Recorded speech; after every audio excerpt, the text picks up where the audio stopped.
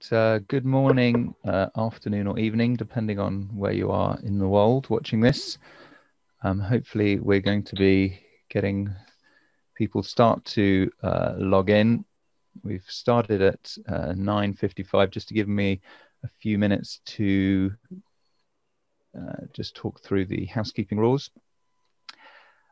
So this webinar is going to be recorded. It's going to be recorded, and next week it will be available on YouTube as well as the BSSH website. There will be attendance certificates. If you stay for the entirety of it all, then I believe it's a 3 CME point allocation, and those will be available and sent to you at the end of next week. The questions, if you have questions during it, if I could ask you to please submit those via the Q&A function and not the chat function. I can't guarantee that all questions entered into the chat box will be answered, but we'll try and answer those as we go along. And there will be an opportunity for questions halfway through and also at the end as well, where we'll open it up to the panel. I'm going to now share my screen just to show the order of events for today.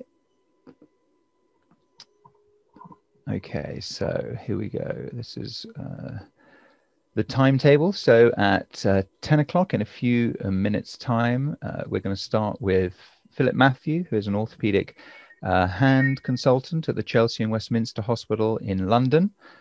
His topic is on extensor tendon anatomy, so it's 1 to 5, and then discussing swan neck, boutonniere, and mallet finger deformities. Following on at 10:30, there might be some, these are rough times, we'll see how we go, but will be Mr. David Bell. He's a plastic surgeon specializing in hand and microsurgery at the St. Helens and Knowsley NHS Trust in Prescott, just outside Liverpool. He's going to be talking on extensor tendon reconstruction proximal to zone 5 and also soft tissue coverage. At 11 o'clock until 11:30, we've got the very important role of Pascal Smith, who is a hand therapist at the Queen Victoria Hospital in East Grinstead. And she's going to start by talking about the surgeon-therapist communication and the importance of it, following by protocols and splinting for extensor tendon rehabilitation. Then we've got 20 minutes for questions on extensor tendons. And so if we've got some questions in by then, I'll ask the panelists to review what those questions are, and hopefully we'll be able to answer them. So some of those will probably answer directly to individual people.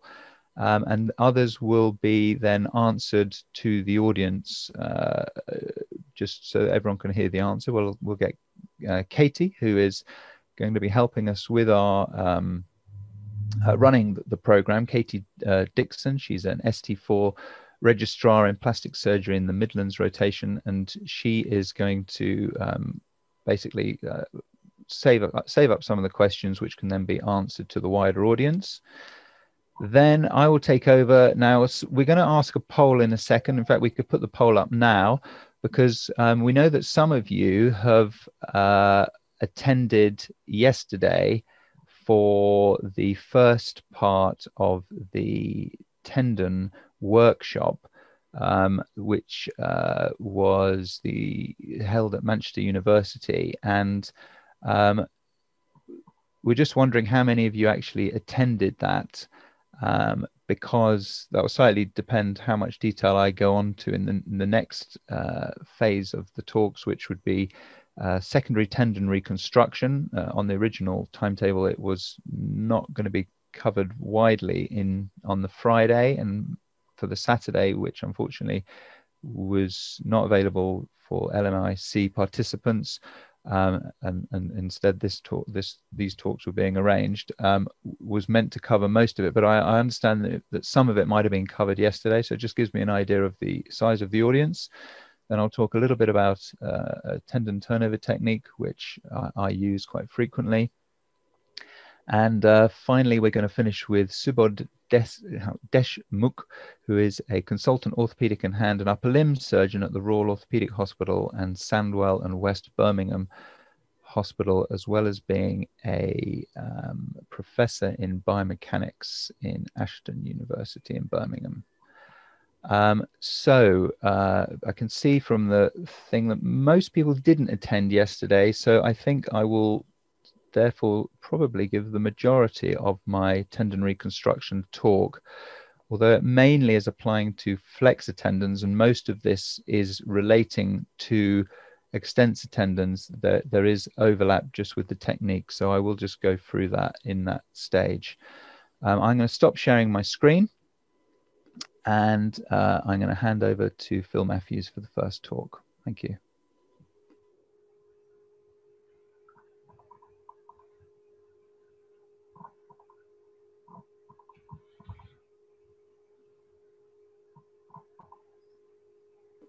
Phil, you're muted at the moment. We'll be good to go in a second, sorry. Perfect, okay. Good morning, good afternoon, good evening, wherever you're joining in from. Thank you for joining us today. And I'd like to thank Tony for the kind invite today. My remit is to cover a bit of extensor tendon anatomy, central slip injuries, mallet, and swan neck deformities. I'd like to thank a few people who have kindly allowed me to use their images in this presentation. I have no disclosures and there's no conflict of interest to declare. It's about the anatomy and the function. When we look at the extensor tendon, it's a very, very interesting combination of structures that come together to perform, I think, multiple functions. I prefer to call this the dorsal apparatus rather than the extensor tendon or extensor hood as such, because there are multiple elements involved, and part of the structures help to flex the MCP joint, so it's more appropriate terminology to call it the dorsal apparatus. Brief overview of the zones described by Verdun. You have zone 1, which is usually the distal interphalangeal joint. Zone 2, the middle phalanx. Zone 3, the PIP joint. Zone 4, the proximal phalanx. Zone 5, the MCP joint. 6 is the dorsum of the hand. 7 is the wrist. And 8 is the distal forearm. Now, focusing on a particular digit, you have the extensor digitorum communis, which comes from the forearm into the hand through the extensor retinaculum in the 4th compartment and moves across the MCP joint and sort of then narrows down into a very tight structure called the central slip. It has its attachment. And then the rest of the function distally is through a variety of interlocking structures, which we'll discuss in a few minutes. The sagittal bands run across the MCP joint, and they're fairly static and help to centralize the extensor tendon and keep it exactly where it is. It's a relatively fixed structure. As mentioned earlier, the central slip continues on to the attachment on the base of the middle phalanx, which is the central slip insertion. Most people refer to this bit as a central slip, but it's actually the whole of the tendon distal to the sagittal band, and it's the insertion point, that's the insertion itself, at the base of the middle phalanx. All of these structures then together join up to form and attach to the distal phalanx through the terminal tendon. There's a whole array of structures that interlock and connect the variety of structures, and these include the transverse fibers, which you may find difficult to identify as a separate entity on cadaveric specimens, but the fibers are orientated transverse, lie just distal to the sagittal band, and have an important function in aiding flexion at the MCP joint. They are mobile and move with flexion and extension of the joint, unlike the specific sagittal band. Distally, you have the oblique fibers, which interlace and attach to the central slip, through the central slip to the base of the middle phalanx.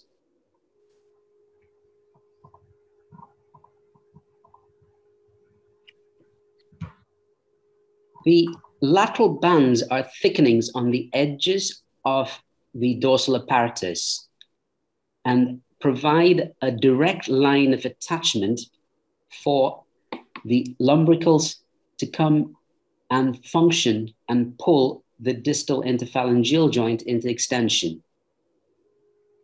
They go from volar to dorsal, but have other attachments that help regulate the extension of the other joints as well.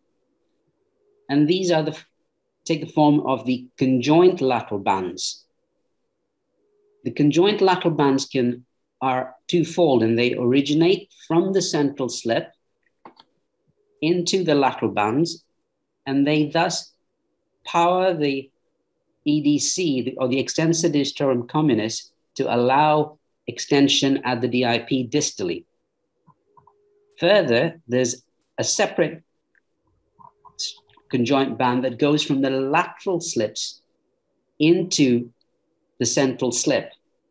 And thus the lateral slip, though it attaches distally, has an effect on the central slip at the middle phalanx through the central slip insertion. There are three retaining structures or retinacular ligaments, though they're not true ligaments because they don't attach bone to bone.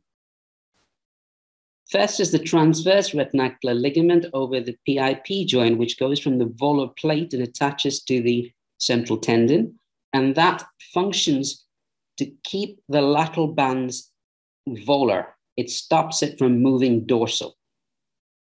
Next, distally is the triangular ligament, which has a separate role, which is to keep the lateral bands from going volar. And lastly, you have the oblique retinacular ligament, which goes from the palmar plate, crosses two joints from the PIP to the DIP joint dorsally at the terminal tendon. It has a role in coordinating IP joint movement and provide lateral support. These three retaining ligaments don't have any muscular attachments and have a static role, but come into play when there's pathology involved. Moving on to the mallet finger. It's a discontinuity of the terminal digital extensor tendon, resulting in an extensor lag at the DIP joint. Doyle classified these into 4 types, and these include closed injury with a small or no avulsion fracture, open injury with a tendon laceration, open injury with skin loss and tendon loss. And then 4 is the bony components, which can be in children a transepiphyseal fracture. 4B, which is 20% of the distal articular surface is involved in mainly a hyperflexion injury. More than 50% is involved, and that's a hyperextension injury.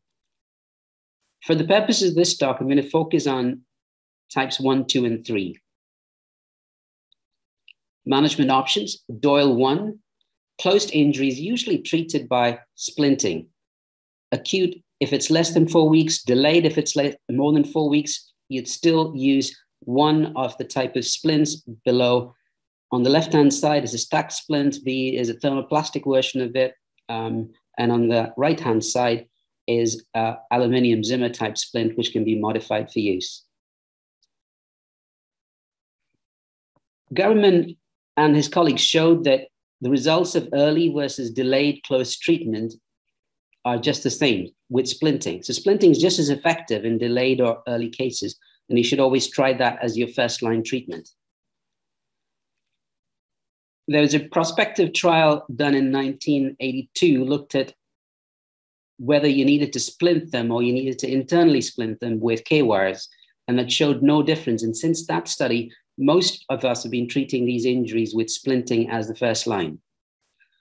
One caveat to this that you just need to bear in mind is that there's a small proportion of people who are ligamentous lax, and you need to notice that or look for it to just make sure they don't have a pre-existing swan neck or tendency to swan neck, because in these cases, you may need to include the PIP joint as well. If you have an open injury, then it's important to directly repair the tendon. One of the recommendations that has been suggested when you have edges that are difficult to get together is to do a back wall stitch like you would do for an arterial repair with an epitendinous suture. Do your core stitch and then continue the epitendinous suture on top to give you a nice closure without macerated or fraying of the edges, because that is a common possibility. Sometimes the stitches cheese wire through when you do this without the epitendinous suturing. Now, there are 3 different options available for extensor tendon loss of the type 3s. One option that's been described is the hemilateral band transfer, where you take parts of the lateral bands on either side, keep it attached at its distal end, flip it across, and suture them back together to any remnants of the terminal slip. Another technique that's been described is interposition tendon grafting, where you can harvest a palmaris longus tendon, drill hole through the terminal phalanx, and stitch that onto the remnant of the proximal bit of the tendon. If you have multiple digits involved and you're sacrificing a digit because it's not viable, you can use the extensor tendon from that digit as a tendon transplant or allograft to fill in the defect in the tendon, in the digit with the extensor lag or extensor tendon injury.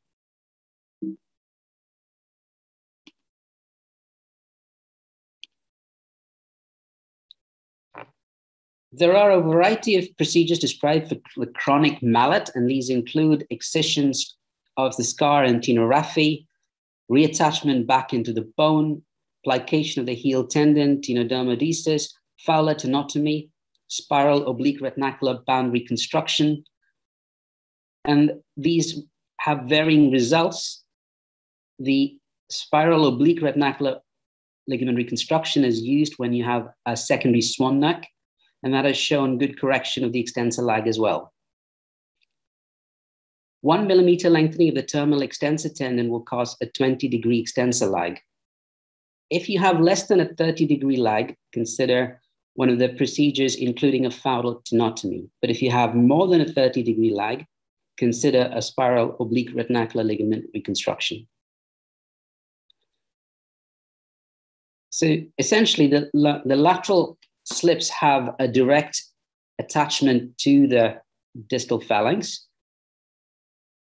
When you are a few months down the line and the scar tissue has there is continuity of the extensor tendon. If you do a fowler tenotomy, the pull from the central slip is taken away. The lateral bands then tighten and allow extension of the DIP joint. And that's the principle behind the fowler tenotomy.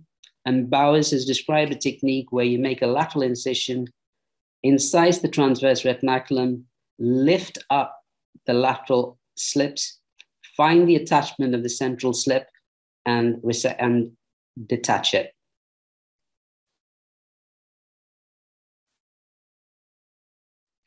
It's important that you communicate with your hand therapist and your patient. For the standard, non-complicated mallet, you splint full-time for 8 weeks. And at 8 to 10 weeks, you check for lag, continue splint, but commence weaning to a night splint. And 10 to 12 weeks, you use a night splint and gradually allow them to go back to their activity. If you can, it's important to make leaflets that you can give to the patients in the language that they can understand, so they have control over their treatment as well. We're pretty lucky in Chelsea, where I work, where we have excellent hand therapists. They've designed an app with specific treatment programs, And this is free to use for anyone. You can download the app if you have an Android or an Apple phone, and your therapist can then decide which of these exercises to give to your patient. So before we move on, just a quick summary. The aim with most non-complicated mallet fingers is to splint. Make sure you look for any ligamentous laxity or swan necks and extend the splint if required. If it's a chronic injury and there's less than 30 degrees of lag, use a simpler procedure like tenodermodesis or fowler tenotomy. If it's greater than 36 degrees, I would consider using an oblique retinacular ligament reconstruction. Moving on to the swan neck deformity. Now, this has a specific picture, which is MCP flexion, PIP hyperextension, and DIP flexion. It can be driven through a problem at the DIP, like we've just discussed, a mallet injury, problems at the volar plate or flexor tendon at the PIP joint, or MCP joint subluxations, intrinsic tightness at the MCP joint. As discussed previously, when you have an extensor tendon rupture at the distal phalanx, overactivity at the central slip and the flexors tend to cause a swan neck deformity. The lateral band then, over a period of time, translocates dorsally.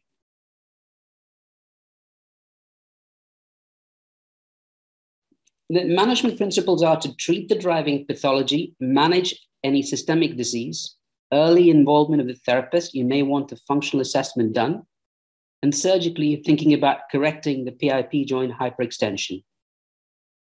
Nalbeff classified the deformities in rheumatoid patients into type 1, where you have full range of movement, no intrinsic tightness, type 2, where you have intrinsic tightness, type 3, where the PIP joint is stiff in all positions of the MCP joint, but the x-rays are good, and type 4, where you have severe arthritic changes. Type 1, where you have a good range of movement, you don't need to do much for the MP joint. You can consider splinting, dermodesis, FDS sling, or oblique retinacular ligament for the PIP joint, or for the DIP, you can consider fusing the joint. A variety of splints exist. On the top is the metal oval 8 ring splint. The thermoplastic or the plastic ring splints are available. And on the bottom is the extended splint for someone who may have a problem at the PIP joint with a secondary swan necking or a primary swan necking. So things that you can do surgically when splinting fails or it's not acceptable, you can look at repairing the volar plate or advancing the volar plate if there's been a volar plate injury. One of the techniques described is to make a groove along the volar plate once you've opened it after moving the flexor tendons aside, after you have elevated or resected the cruciate pulley.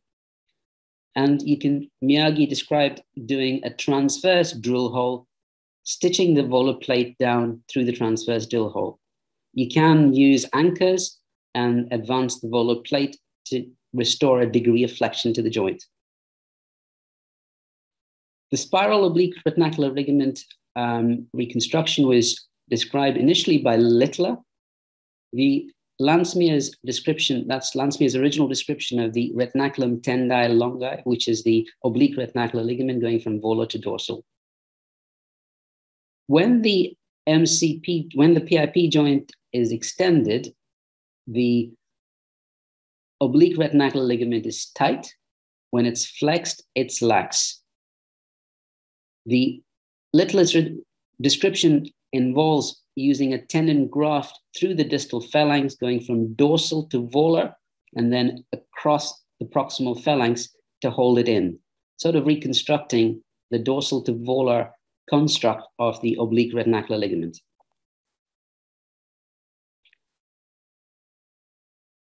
So the tendon graft that's harvested is placed below Cleland's ligaments, but above the neurovascular bundle.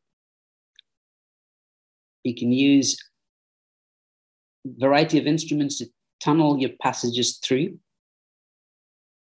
The tendon is then tensioned distally, drilled through the proximal phalanx and tightened on the other side with a degree of suitable flexion to correct the PIP joint extension deformity.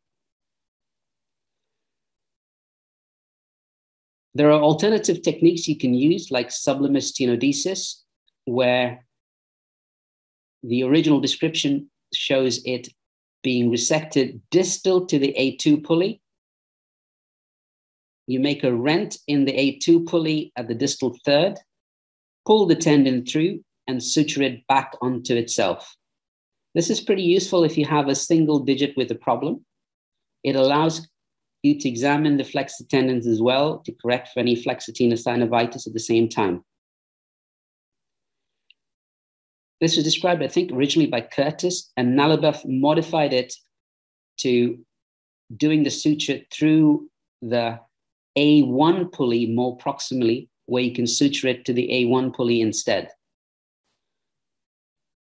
There's an alternative technique, which is lateral band tenodesis, originally described by Zancoli, where the lateral band is diverted to its volar position by suturing it to the volar plate.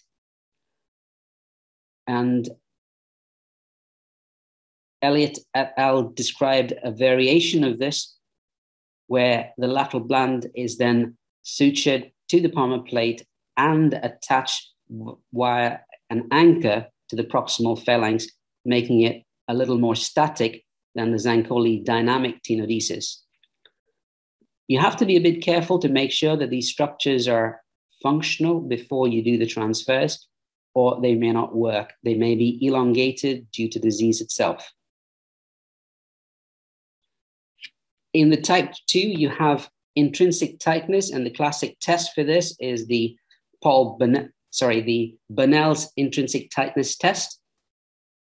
For this, you keep the finger in extension, MCP joint, and gently see how tight the PIP joint is. If it's tight in extension, then you flex the MP joint and assess if it's easier. The PIP joint is more lax in flexion. If it's tight in extension of the MCP, but lax in flexion of the MCP, that's intrinsic tightness. If it's tight in both, it's more likely to be a joint tightness. So for this, in addition to all the things that you do in type 1, you need to do an intrinsic release. The preferred described technique is a distal intrinsic release, where you take a triangular shaped section of the extensor apparatus distal to the lumbrical and interossei insertion. There's an alternative technique described by Alberto Luke, where you can make a transverse incision at the base of the proximal phalanx, lift up the lateral bands and resect it at that level.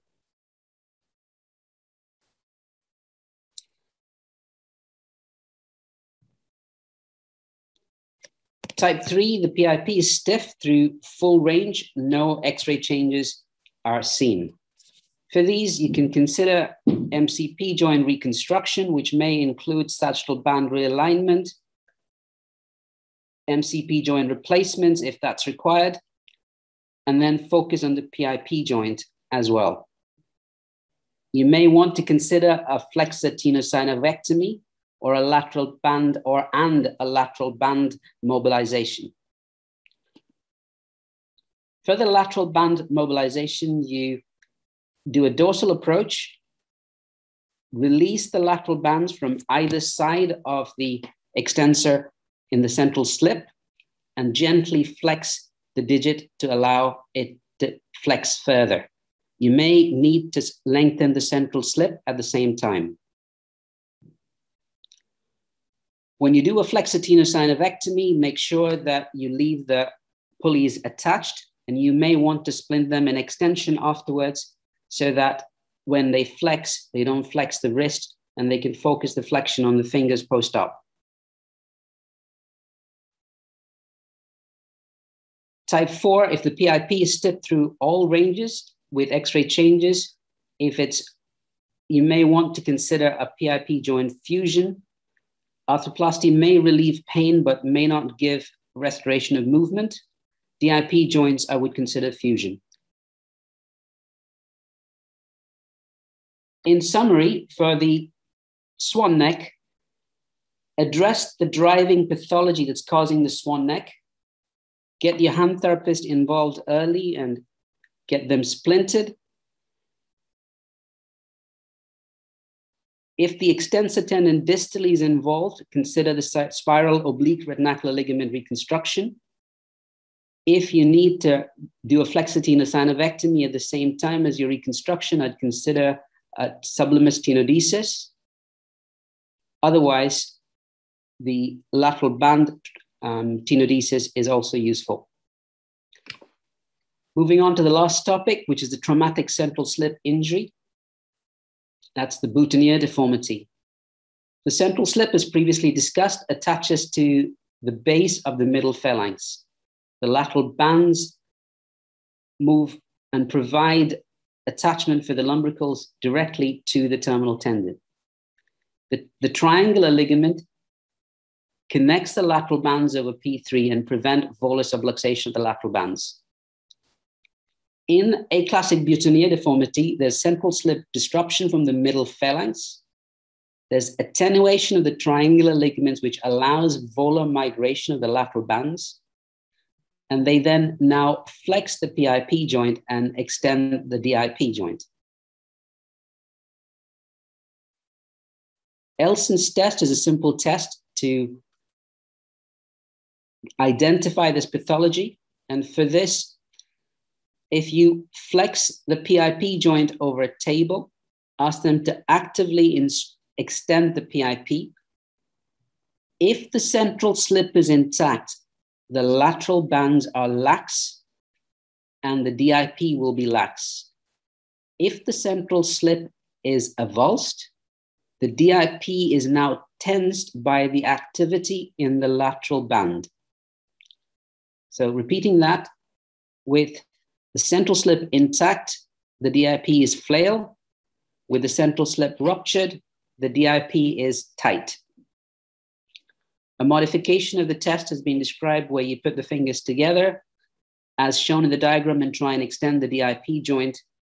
If the central slip is intact, you will not be able to extend the DIP joint. If the central slip is ruptured, you will be able to extend the DIP joint. So central slip injuries can be classified as acute or chronic, closed or open. And there are 3 stages, which is correctable, non-correctable, or non-correctable with joint destruction. Open injuries should be directly repaired and the tendon should be reattached. And then you splint and treat as for a closed injury. In the acute presentation, confirm the diagnosis clinically. Don't forget to X-ray displaced avulsion fractures. And these are nearly always, aside from the open injuries or displaced fractures, they're managed by splinting and you get the therapist involved early.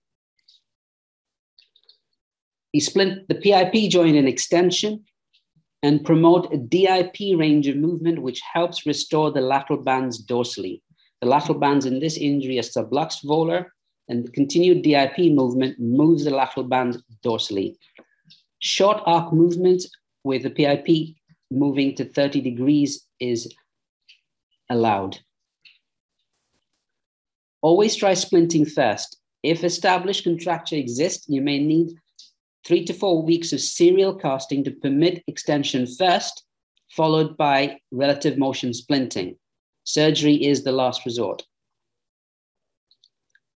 So on top, you have the serial casting over a few weeks to see if we can get the finger out straight. And the principle of relative motion splinting is that MP flexion is good for boutonniere, because when you flex the MP joint, the lateral bands are pulled dorsally, the intrinsic relaxes. If you extend the MP, the lateral bands go volar and the intrinsic bands tighten and pull the lateral bands volar. So this is an example of a relative motion splint, keeping the finger flexed at the MCP joint, which allows for better healing in central slip injuries. For chronic injuries or chronic central slip issues, you can consider a dolphin extensor tenotomy, central slip direct repair, central slip reconstructions, etc. If you're dividing the extensor tendon with a distal tenotomy, you divide it distal to the triangular ligament and proximal to the oblique retinacular ligament that allows the extensor mechanism to retain its integrity distally. There are a variety of reconstruction methods described, including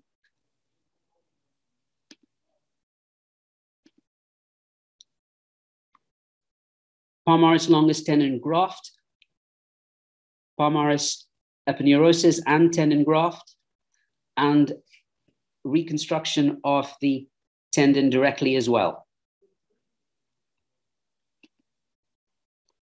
Curtis stage technique is what's advocated. First stage involves tenolysis of the tendon. Second is resection of the transverse retinacular ligament. Third is tendon lengthening. And 4 is repair of the extensor tendon.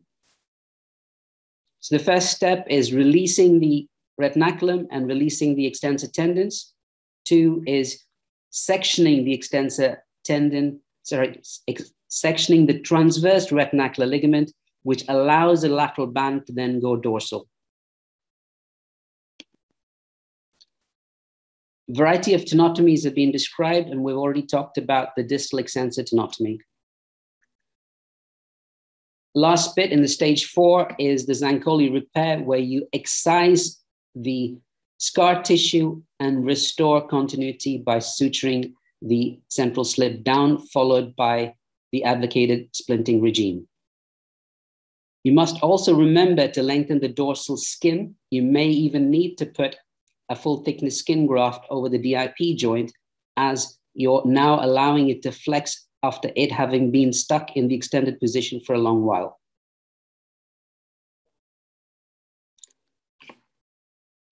Know your anatomy, understand the driving forces that cause the pathology.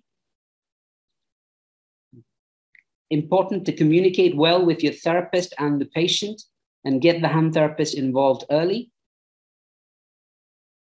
For the surgery, it's always important these days to have shared decision-making where you tailor the treatment to the patient and the pathology. Thank you for your attention. Excellent. Thank you, Phil. That was a really that was the most difficult talk to give, because there was so much to cover, and I think as Phil has demonstrated so well, the anatomy is much harder with the extensor tendons, often underappreciated with the more junior surgeon, that the extensor tendons are felt to be easier, but I think Phil has demonstrated how incredibly complex the anatomy is on the back, and really clearly and beautifully demonstrated the various techniques for reconstruction. So we're not going to have questions yet. In fact, no questions have come through as of yet, so please put them into your Q&A. I certainly had a few questions. I'll ask Phil in the break once we get there, but I'm going to go straight on to David Bell with the next talk. Thanks, Dave. Okay, cool. I've unmuted myself. Gosh, good. Yeah, no, thanks for that, Phil.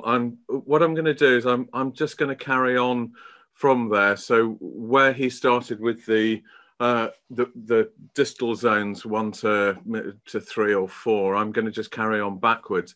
But I'm then also going to throw in the curveball of what happens when you have a soft tissue reconstruction that's required as well. Because a lot of the things that Phil was describing were where you have an isolated injury.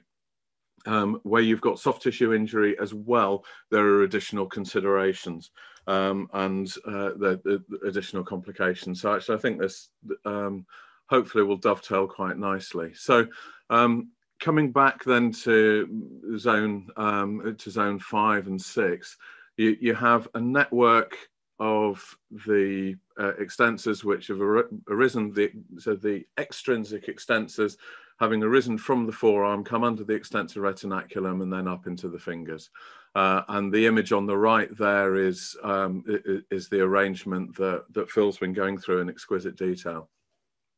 From a practical point of view with the extrinsics, you have to remember that the tendon crosses the wrist joint, and then crosses the MCP joint, the PIP joint, before it ends up in the terminal tendon. So the critical thing with reconstruction is that you reconstruct it with the correct length and tension. And we could see with the boutonniere and the swan neck what happens if even you have a millimeter of misalignment or incorrect tensioning. So actually the key to a lot of the repair and the reconstruction is getting a very accurate extensor length, because it's working over multiple joints. There are certain joints where a correction can occur. So the ECU and ECRL and B, because they're just acting over one joint, they're more, they're much more flexible with that. But once you get to EDC, then actually reconstruction with the correct length and tension is really important. The other thing is that the extensor tendons are really, really thin. Phil described a technique where you put in a core suture and an epitendinous. I'm not that good. In zone 1, the tendon's only 0.6 of a millimeter thick, and it's really only when you come back to zone 5 or 6 that it becomes thick enough to get a core stitch in. So the tendon repair that I use is described in greens with a 2-layer repair. The first is a simple running suture, and this serves mainly to create the correct length in the tendon. Lock that in, and then the second layer is the silver-skilled figure of 8 that we came across in the epitendinous suture for the flexor tendons. This provides the strength. I tend to use a 4-0 PDS for this, as proline knots can erode through the skin and may need to be removed. If the division is more oblique, the same technique can be used, but there is a step progression in the silver-skilled so that the bites are transverse to the line of the tendon fibres, not parallel to the line of division of the tendon. Okay, so I don't have any particular issue about going full thickness through the extensor tendon when it's only a millimeter thick.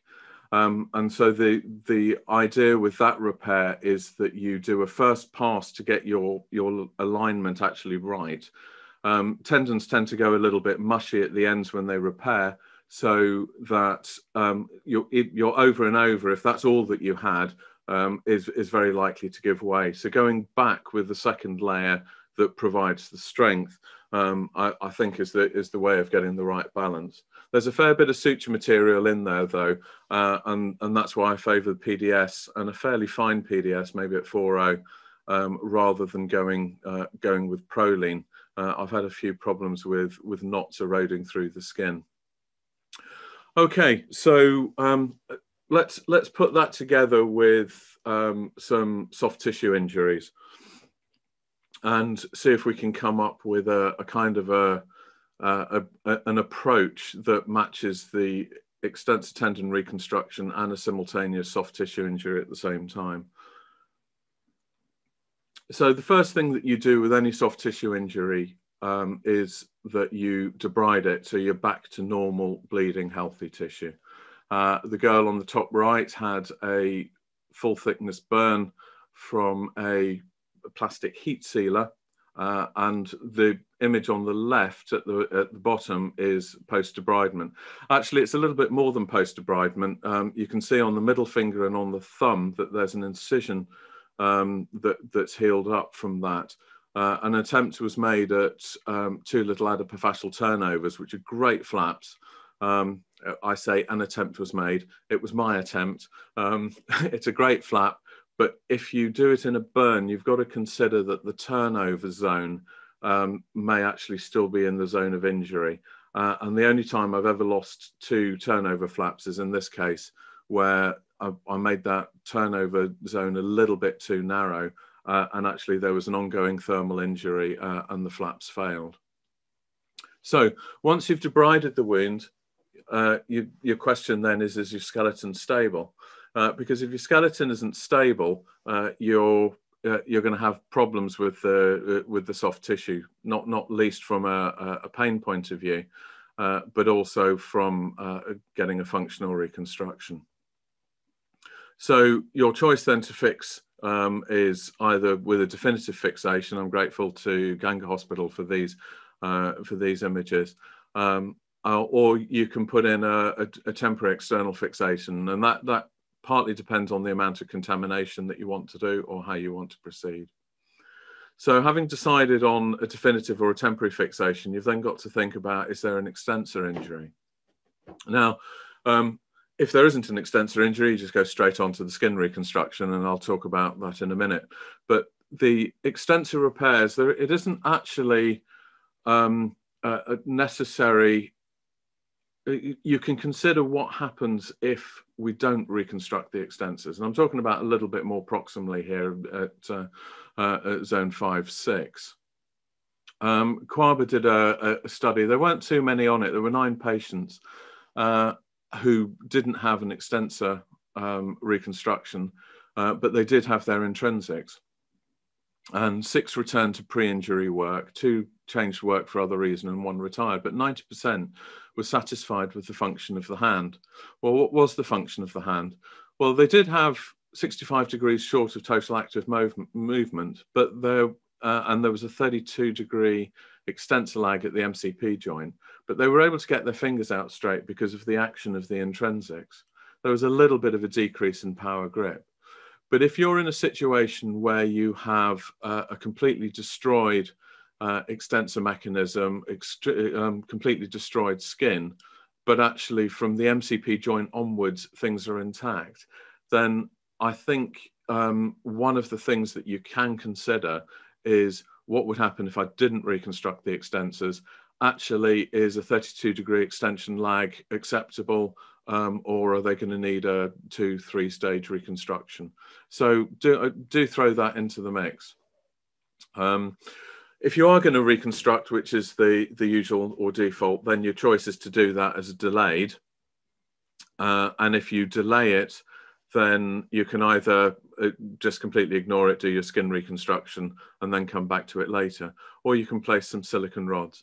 If you place some silicone rods, just as a word of warning, you've got to get these bang on exactly where you want to put them, and you've got to make a decision ahead of time as to whether you're doing a tendon transfer or whether you're doing a graft, because if they're slightly off, then what will happen is your tendon graft will take a slightly curved shape, and then with time, the channel that you've created will drift, and then you'll get some laxity. So you've got to be absolutely bang on with the silicone rod. The second thing is that the silicone rod can extrude through if there's only a very, very thin layer of skin over the top. So it's doable, but it's actually, I think, less forgiving than the flexors. If you're doing a delayed, once your skin reconstruction is completed, you can then go on to your extensor reconstruction with your tendon graft or your tendon transfer. Or you can proceed directly to an immediate reconstruction. If you're doing an immediate reconstruction with a transfer or graft, it is less operations, it is a faster return to work, and if you've got it well planned and you've got your hand therapists on board and your skeleton is stable, it's a good thing to do. But you can't leave a tendon reconstruction completed without doing your skin reconstruction. You can't leave things open. So you do need to have a plan for your skin reconstruction, which has to take place at once. And clearly, if you're putting in tendon grafts, a skin graft over the top isn't going to do so well. Okay, so again, images courtesy of Ganga. Here's some strips of fascia lata that have been used for multiple tendon reconstructions. They've been taken through the extensor retinaculum and repaired both proximally and distally. Now, one of the things that's relatively easy to do with the flexors is tensioning, because you look at the hand cascade and you work out whether things are too tight or too loose. But that's a lot harder to do with the extensors. So how do you know if you've got the tension right? Well, actually, I suggest that you do it like this. You put the wrist into neutral, you put the MCP joints into neutral, and you maximally flex the PIP and DIP joints. And you put as much tension as you can into the tendon at that position. You put a single stitch in just to mark that. And then as soon as you've done that, extend the MCPs and extend the fingers so you take the tension off, but it's marked exactly the level where you want to go. So you set your tension with the wrist straight, the MCPs straight, the PIPs flexed, DIPs flexed, maximum tension, mark that level, take the tension off and do your weave and do your repair like that. Okay, so moving on. So with injuries, particularly sort of debriding injuries to the back of the hand, where you've sort of, abrading injuries to the back of the hand, the anatomy books say, well, you've got skin, you've got subcutaneous fat, you've got tendon, and then you've got periosteum. And you've got these lovely images. There's a cadaveric image from McMinn below of all the structures that go on. But there's something missing there. And you could say, well, the thing that's missing is actually there's a fatty layer and you've got your nerve and your vein. But between the tendon and the periosteum, the books say there's empty space. And if you look in you look at anatomy books of the flexor tendons as well, within the tendon sheath, it's like, well, you've got the tendon sheath and you've got the tendon inside and it's empty space. Well, that's not quite true, because there's a functioning layer there, which is a gliding layer. And on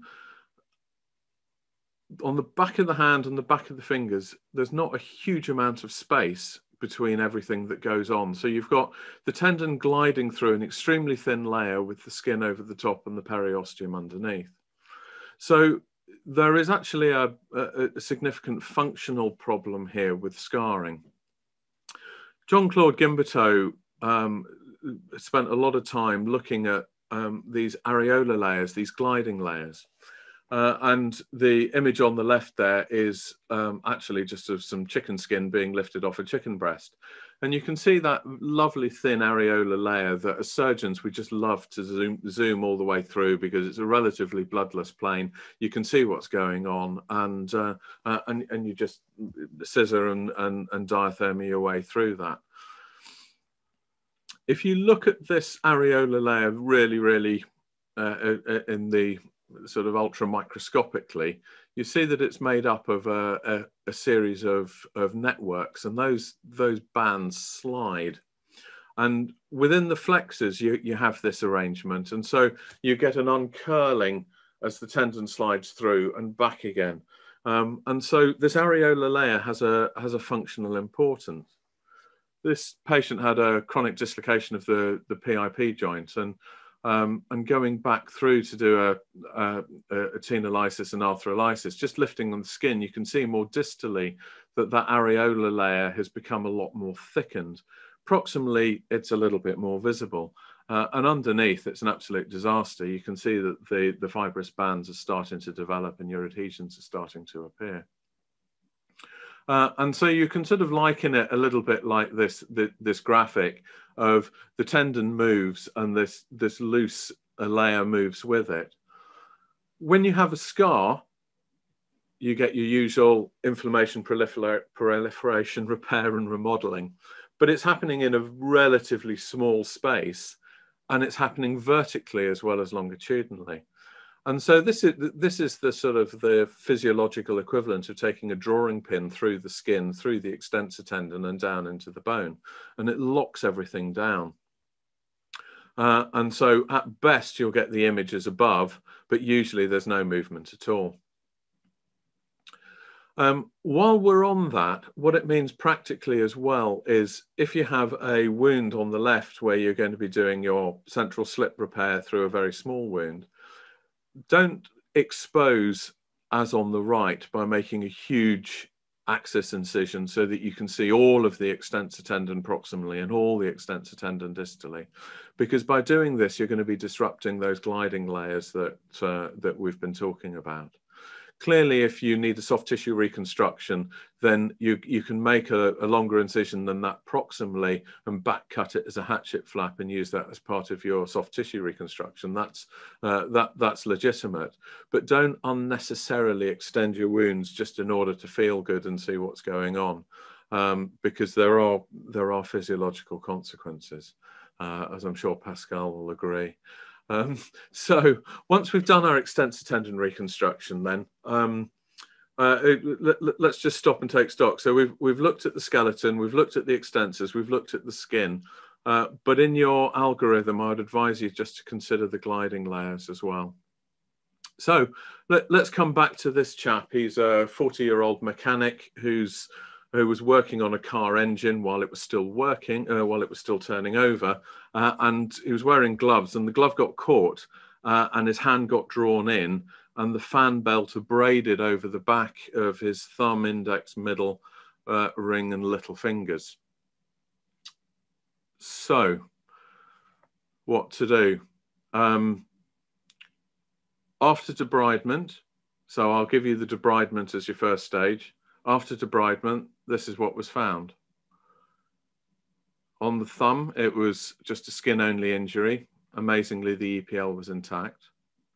On the index, again, it was a skin-only injury. The EDC was intact. Similarly, on the middle finger, the EDC was intact. But coming to the ulnar 2 digits, they'd taken a bit more of a hammering, and you'd lost the central slip and the ulnar lateral band on the ring, and you'd lost all of the EDC on the little, and there was a charred proximal phalanx over about half of its length. So, considering skin, extensors, skeleton, extensor, skin, and gliding layers, what do you do next? So, do you debride, allow granulation, and put on 5 skin grafts? Do you debride? Do you syndactylize the digits where you need to, put on a groin flap, and do a secondary tendon reconstruction? Do you debride? Do you amputate the little finger? Do you do lots of little local flaps and a delayed ring finger extensor reconstruction? Or do you debride, syndactylize, do an immediate extensor reconstruction and put a free flap on the top, and then have in mind which you do? I'll just give you a second on that.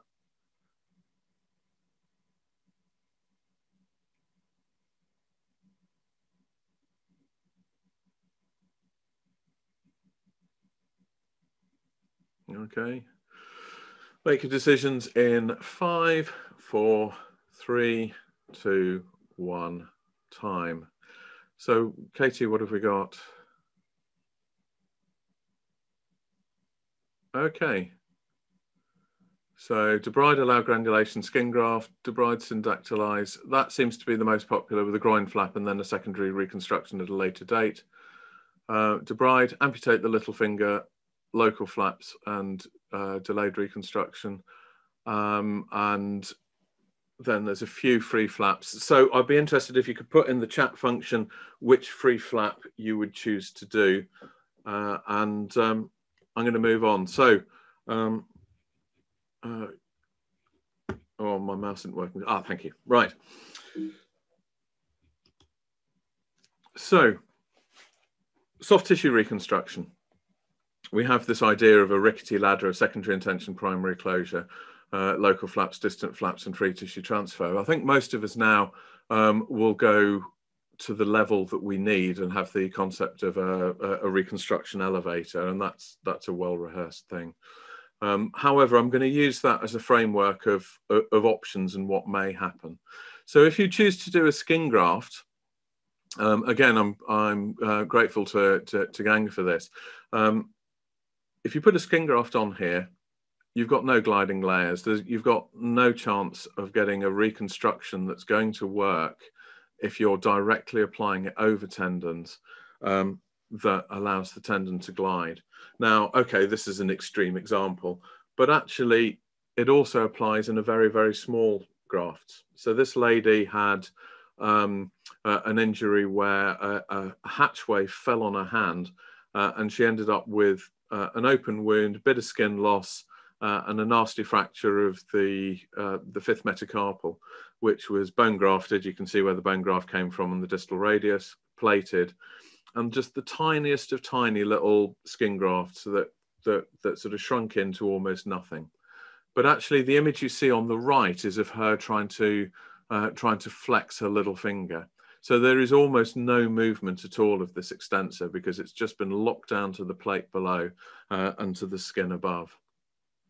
So skin grafts, if you've got a gliding layer over the tendon, you can put a skin graft on it. I haven't got any problem with that. But you've got to consider the gliding layer. If your skin graft is going to act as a drawing pin, then it's going to prevent the tendon movement. So what about pedicle flaps? Well, there's three common pedicle flaps for the back of the hand. There's the one at the image at the top there, which is a reverse radial forearm. You've got the posterior interosseous flap, which I quite like because it doesn't use up any of the main arteries. The only thing I would say with the posterior interosseous flap is read the correct paper for this, because there are some papers which describe raising it in one way, which has a much higher failure rate. Read the one by Agriani from about, I think it's 1989 or thereabouts. That talks about reverse flow through a mid-forearm perforator. We can talk about that maybe a bit later on. So that's the PIA flap. And then the other flap was what eventually I needed to do here. You can barely see it. Okay, I did thin it. This isn't your immediate post-op. And that's a Becker flap, which is taken down on the side of the forearm. And that's based on a perforator coming out of the distal end, about 2 centimeters proximal to the ulnar head. So you've got regional flaps, you've got distal flaps, and this is the groin flap or the hypergastric flap, depending on the variant that you're going to use. You can use the classic groin flap, superficial circumflex iliac artery, or you combine it with the superficial inferior epigastric artery, and those two flaps, those two vessels come together very close, so you can get a 6 centimeter wide bridge and quite a large flap for a larger reconstruction. And this is great, reliable, quick, simple. If you choose to do a free flap, which some of you have, then muscle flaps, serratus has been described because you've got lots of little thin slips. The only thing with muscle is, although it's thinnish and it's a good filler and you've got a slip for each finger, there is a risk of tendon adhesions and you need to put a graft over the top. If you have a fascial-free flap like the temporoparietal fascia or the radial forearm, you can put that in, and it's pliable, and you can create a gliding layer above and below, but you need to again put a graft over the top. But that's allowed because you've got your gliding layer. Or you can do a fasciocutaneous flap. Now with the fasciocutaneous flap, you've got the skin, the fat, and the fascia, and there's no reason at all, if your anatomy is suitable for that, why you can't separate off the fascia and create a chimeric flap.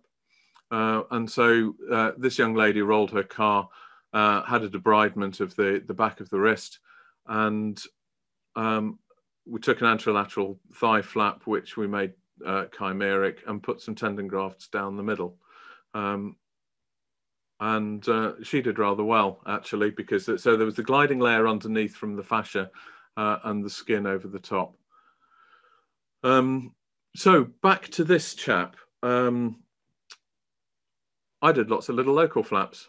So the abdominal flap you can take as lots of individual flaps. It doesn't have to be a single one. So little flap for the thumb, little flap for the index, a sort of a T-shaped flap for the ring in the middle, and a tiny little flap for the little finger.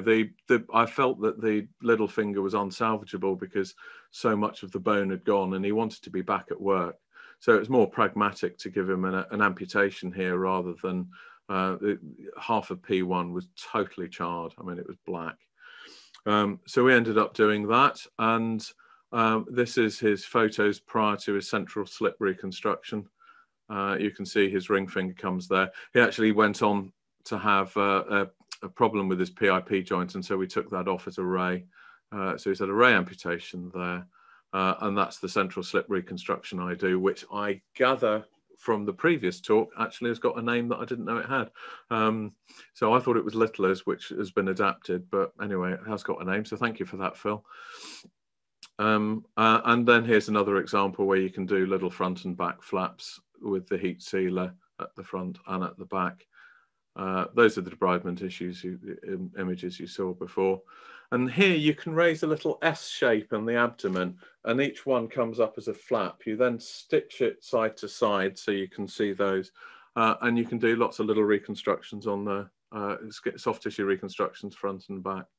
And she did all right as well. She didn't want any further scarring on her hand. So there you go. So there isn't a single solution for reconstruction that best fits every eventuality. You've got to have a stable skeleton. You've got to repair your extensor with the correct tension. You need a quality gliding layer for a good reconstruction, and you need a decent flap and very, very good hand therapy. Adequate, I think, is understating it. Thank you very much. Great, thanks very much, Dave. Another excellent talk. I love talks where I actually learn stuff as well. So I've picked up a few things from that. Being quite a simple hand surgeon working in a place where I can't do free flaps, I think that little S flap that you've just shown there at the end is something I'm definitely going to use. That was brilliant. Right, well, we've heard quite a lot of mention of hand therapy along the way, an essential part of dealing with any hand injuries. So I'm going to hand straight over to Pascal Smith to talk about hand therapy. Thank you. Oh.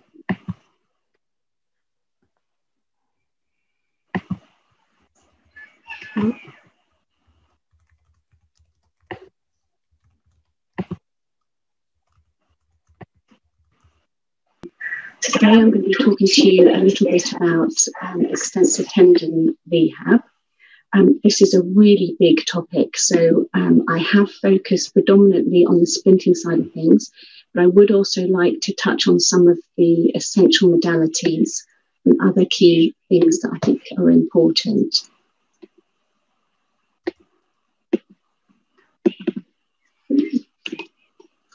So first of all, why do we need therapy? Here in the UK, we're really lucky as therapists because we can specialise as hand therapists. And there's roughly 900 hand surgeons and almost one hand therapist to each surgeon. Hand therapists can be OTs or physios, but I know a hand therapist might not be available to you. And really, it's important to remember that therapy modalities can easily be taught or training provided to people like rehab assistants, orthotic technicians, nurses, and even you as surgeons can provide some therapy.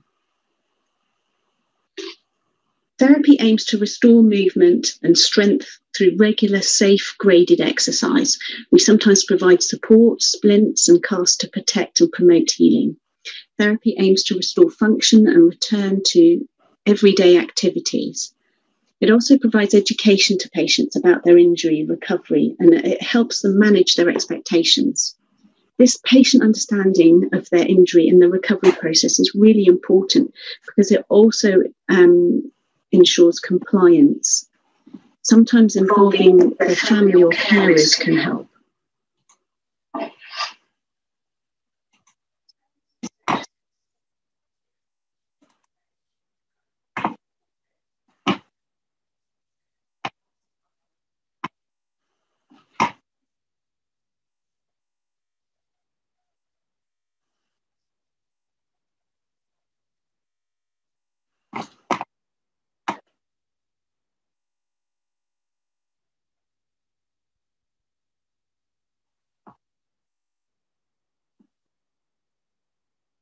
Attend their teaching, invite them to your teaching, invite them to attend ward round, or observe your surgery, formulate some joint unit guidelines or protocols for care. It's also important to have some really good, clear instructions or op notes and referrals for therapists. When therapists are formulating a treatment plan for tendon repairs, they need a clear, concise op note or referral. And what do us therapists want to know?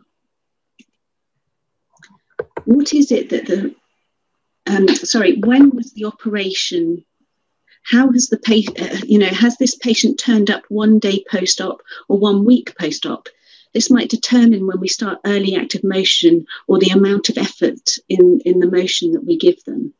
What have you repaired, or even what have you not repaired that still may need caution with movement? How have you repaired it? Is it a good core and epitendinous suture with vented pulleys that we can mobilise early? Or is it a shortened, tight repair which will struggle to flex or extend? Have you tested it? Has it been tested with no gapping and good glide demonstrated on the table?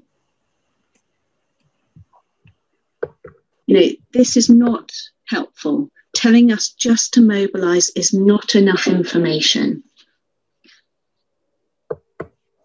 So please, surgery cannot be successful without rehabilitation. Utilise the skills and knowledge available in your multidisciplinary team. Therapy doesn't have to be complex. It can easily be delivered by a nurse, a rehab assistant, or a plaster technician, even yourselves as surgeons. Make your instructions clear when you're referring to your colleagues. The details of the operation note impact on the most suitable rehab programme for that patient. Get to know your team. Invite them to join you in teaching, in observation, in ward round, and together everybody achieves more.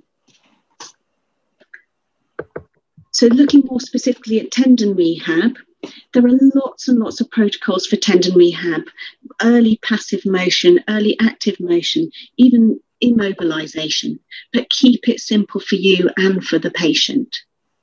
Our goals for therapy and tendon rehab are to reduce adhesions, prevent any gap or attenuation at the repair, prevent rupture, and increase the tensile strength. Swelling has a huge impact on our patients. It increases for those first 3 days after surgery. The thickening and stiffening of that edematous tissue starts around 7 days, and then the granulation and early adhesions between the tendon and surrounding tissues at 9 days. This edema increases the gliding resistance and the work that the tendons have to do. So early patient education to manage edema is important. Encourage elevation, icing, and anti-inflammatories if they're available. It's also important to educate and encourage your patients to carry out regular scar massage. As soon as that wound is healed, massage 4 or 5 times a day for a good 5 minutes, firm circular motion with a simple cream or Vaseline. This prevents adhesions between the skin and the tendon, can help reduce the pain, improve their sensation, and give motion, preventing restriction. So starting at the distal end, splints come in all designs, and the key is that thermoplastic splints are not necessarily the best.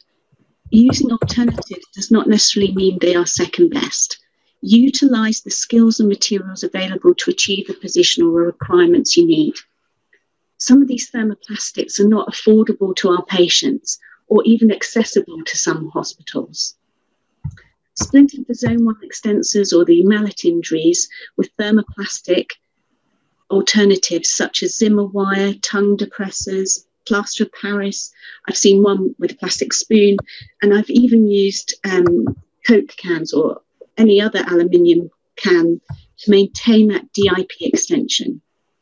In our unit, we keep our bony mallet splinter continuously for 6 weeks and tendinous injuries for 8 weeks. Educate the patient on the importance of maintaining extension, avoiding heavy use of that hand, and how to look after their skin and splint. After that immobilization, we tend to wean out of our splint, wearing it at night time for a further 2 to 4 weeks. We closely monitor any extensor lag or attenuation. The main design for splinting to manage closed zone 3 central slip injuries involves maintaining this PIP extension. We quite often allow that DIP to be free to mobilize and encourage lateral band and terminal end of the tendon motion. This splint can be circumferential, volar, or dorsal. And we use exactly the same splint design for boutonnières, and again encourage DIP motion to encourage that migration dorsally of the lateral bands. In my own clinic, for zone 3 and 4 extensor tendons, we use a regime called the short arc of motion. Patients are seen 3 to 5 days post-op, and they're splinted in extension for 4 to 6 weeks. It's an early controlled motion, and it's encouraged from day 5 post-op. We give them 2 exercise splints on top of their extension splint. The first splint allows PIP flexion to 30 degrees, and this motion is increased 10 degrees every week until they get full mobilization in the 4th week. The third splint is a blocking splint, and it just allows DIP motion. Passive motion isn't allowed until 6 weeks, and strengthening starts from 8 weeks.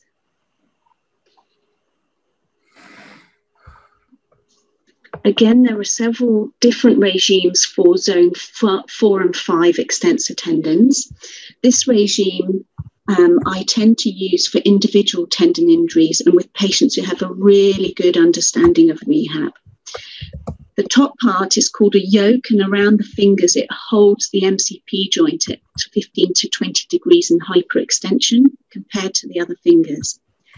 The yoke can also be used for injuries such as sagittal band repair. For the long extensors, you also include a separate wrist splint, which puts the wrist in 20 to 25 degrees extension.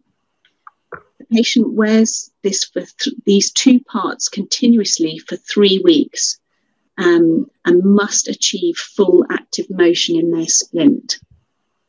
After 3 to 5 weeks, the patient wears just the top part, the yoke, continuously, and the wrist part is discarded. At 5 to 7 weeks, they're encouraged to return to normal activity without their splint. And again, passive stretches don't start till later on. I just wanted to share these pictures that haven't necessarily been used with an extensor tendon on the left, but again, you can use various materials to achieve the wrist part. And I have made a merit regime yoke and splint there in POP. I'm not sure how strong the yoke bit is, but I gave it a go. So do utilise what you've got available. The most common protocol which I use for my long extensors, zone 4 to 8, is this. It's called the modified Norwich early active motion. And patients are splinted across their forearm and wrist, with the wrist extended at 30 degrees, and all their MCPs are slightly flexed at 20 degrees, and their IP joints are straight. This is worn for 4 weeks continuously, and they're seen 3 to 5 days post-op. And they are encouraged to start daily active, daily passive and passive extension exercises. They also do some supported wrist extension, gentle IP flexion. At 4 weeks, they come out of the splint, wear it just at night time, and passive flexion and strengthening starts at 8 weeks, and they would return to full hand use and heavy lifting and carrying at 12 weeks.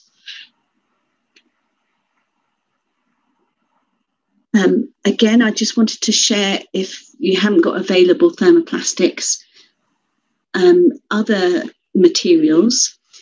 I think POP in particular is really beneficial, and I would possibly line the POP, and this would allow the post-op cast to be used possibly once the dressing is removed. Make sure you use plenty of layers to strengthen it, and I found somewhere between 10 and 12 allows some good strength without giving a heavy or bulky cast. I've also in the past used paper mache formed splints, which are really cheap to patients, and it's particularly useful and beneficial for long-term conditions or patients who need a robust splint. The paper mache splints are quite timely to make, and I use the process of making the splints sort of part of hand therapy within my unit, and as part of the remedial activity for some of my mental health patients. So here I used cassava flour and water, something like 1 to 2, and then coated it with clear varnish to finish. So finally, looking at the thumb extensor, proximal 2 and zones 3 to 8. Again, an early active motion protocol, and the thumb is splinted with the wrist at 20 degrees extension. The thumb's placed mid-palmar abduction with the MP joint just slightly flexed and the IP joint neutral. Active and passive thumb extension is started 3 to 5 days post-op. And along with this active IP flexion extension with passive wrist extension. Light ADLs start from 4 weeks, and then passive flexion and strengthening from 8 weeks, and heavy tasks from 12 weeks onwards. So we've covered a lot of the splints today, and just before I finish, I would like to just reiterate the importance really of function. When we wean out of the splints and encourage activity, we need to ensure that we promote meaningful activity to the patient. You know, what do we mean by light or medium or heavy activity? Try and consider the role or the profession and the activities that are appropriate to that individual. So, for example, initially light activity may be getting washed, dressed, holding cutlery, and then progressing on to medium tasks such as sweeping or collecting wood using scissors or kneading.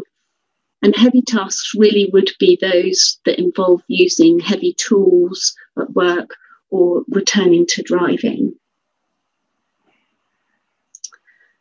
So in conclusion, I really strongly encourage you to work closely with your multidisciplinary team. Therapy can be provided by your nurses, rehab assistants, orthotic technicians, and even by you yourselves if a therapist is not available. Educate your team and your patient. There are lots of extensive tendon rehab regimes. Keep your therapy simple. If splinting is required, adapt to the environment around you and utilise the skills and materials you have available. Thank you. So thank you. I just want to add on because last night I was lying in bed and I wanted to just share a slide with you. If you just bear with me a moment. Again, this is something that I use at the Queen Vic at East Grinstead, and I think it'd be really beneficial to share with you. Let me just share this with you. So I don't know if you can see that. Oh, sorry, let me just flick through this. Bear with me. Yeah, here we go. So what I wanted to show you was a poster which was made by some of the therapists at the Queen Vic here at East Grinstead, and it's laminated and put up in our theatre and also in our clinics, and it's just a reminder sheet really for everybody about post-op cast position. So it's not specifically tendons, but I think it might be something that might be an idea for you in your own units to display in theatre or a plaster room or even in the therapy department. So I just wanted to add that in. But thank you very much. I know I had to cover a lot of splinting and I didn't cover a lot of theory, but hopefully it's given you lots of ideas about lots of different materials that you can use for splinting. Great. Well, thank you, Pascal. I think that was really excellent, and particularly to include, very much focus on LMIC and resources that might be available. That was brilliant. I don't know if it's going to be possible for you to share that poster. Would you think there's any chance we could get that put on the BSSH website as a downloadable poster to be printed up? I don't know if you have to ask permission from someone. I would love to. I just need to ask the permission of the Queen Vic, okay, of my boss.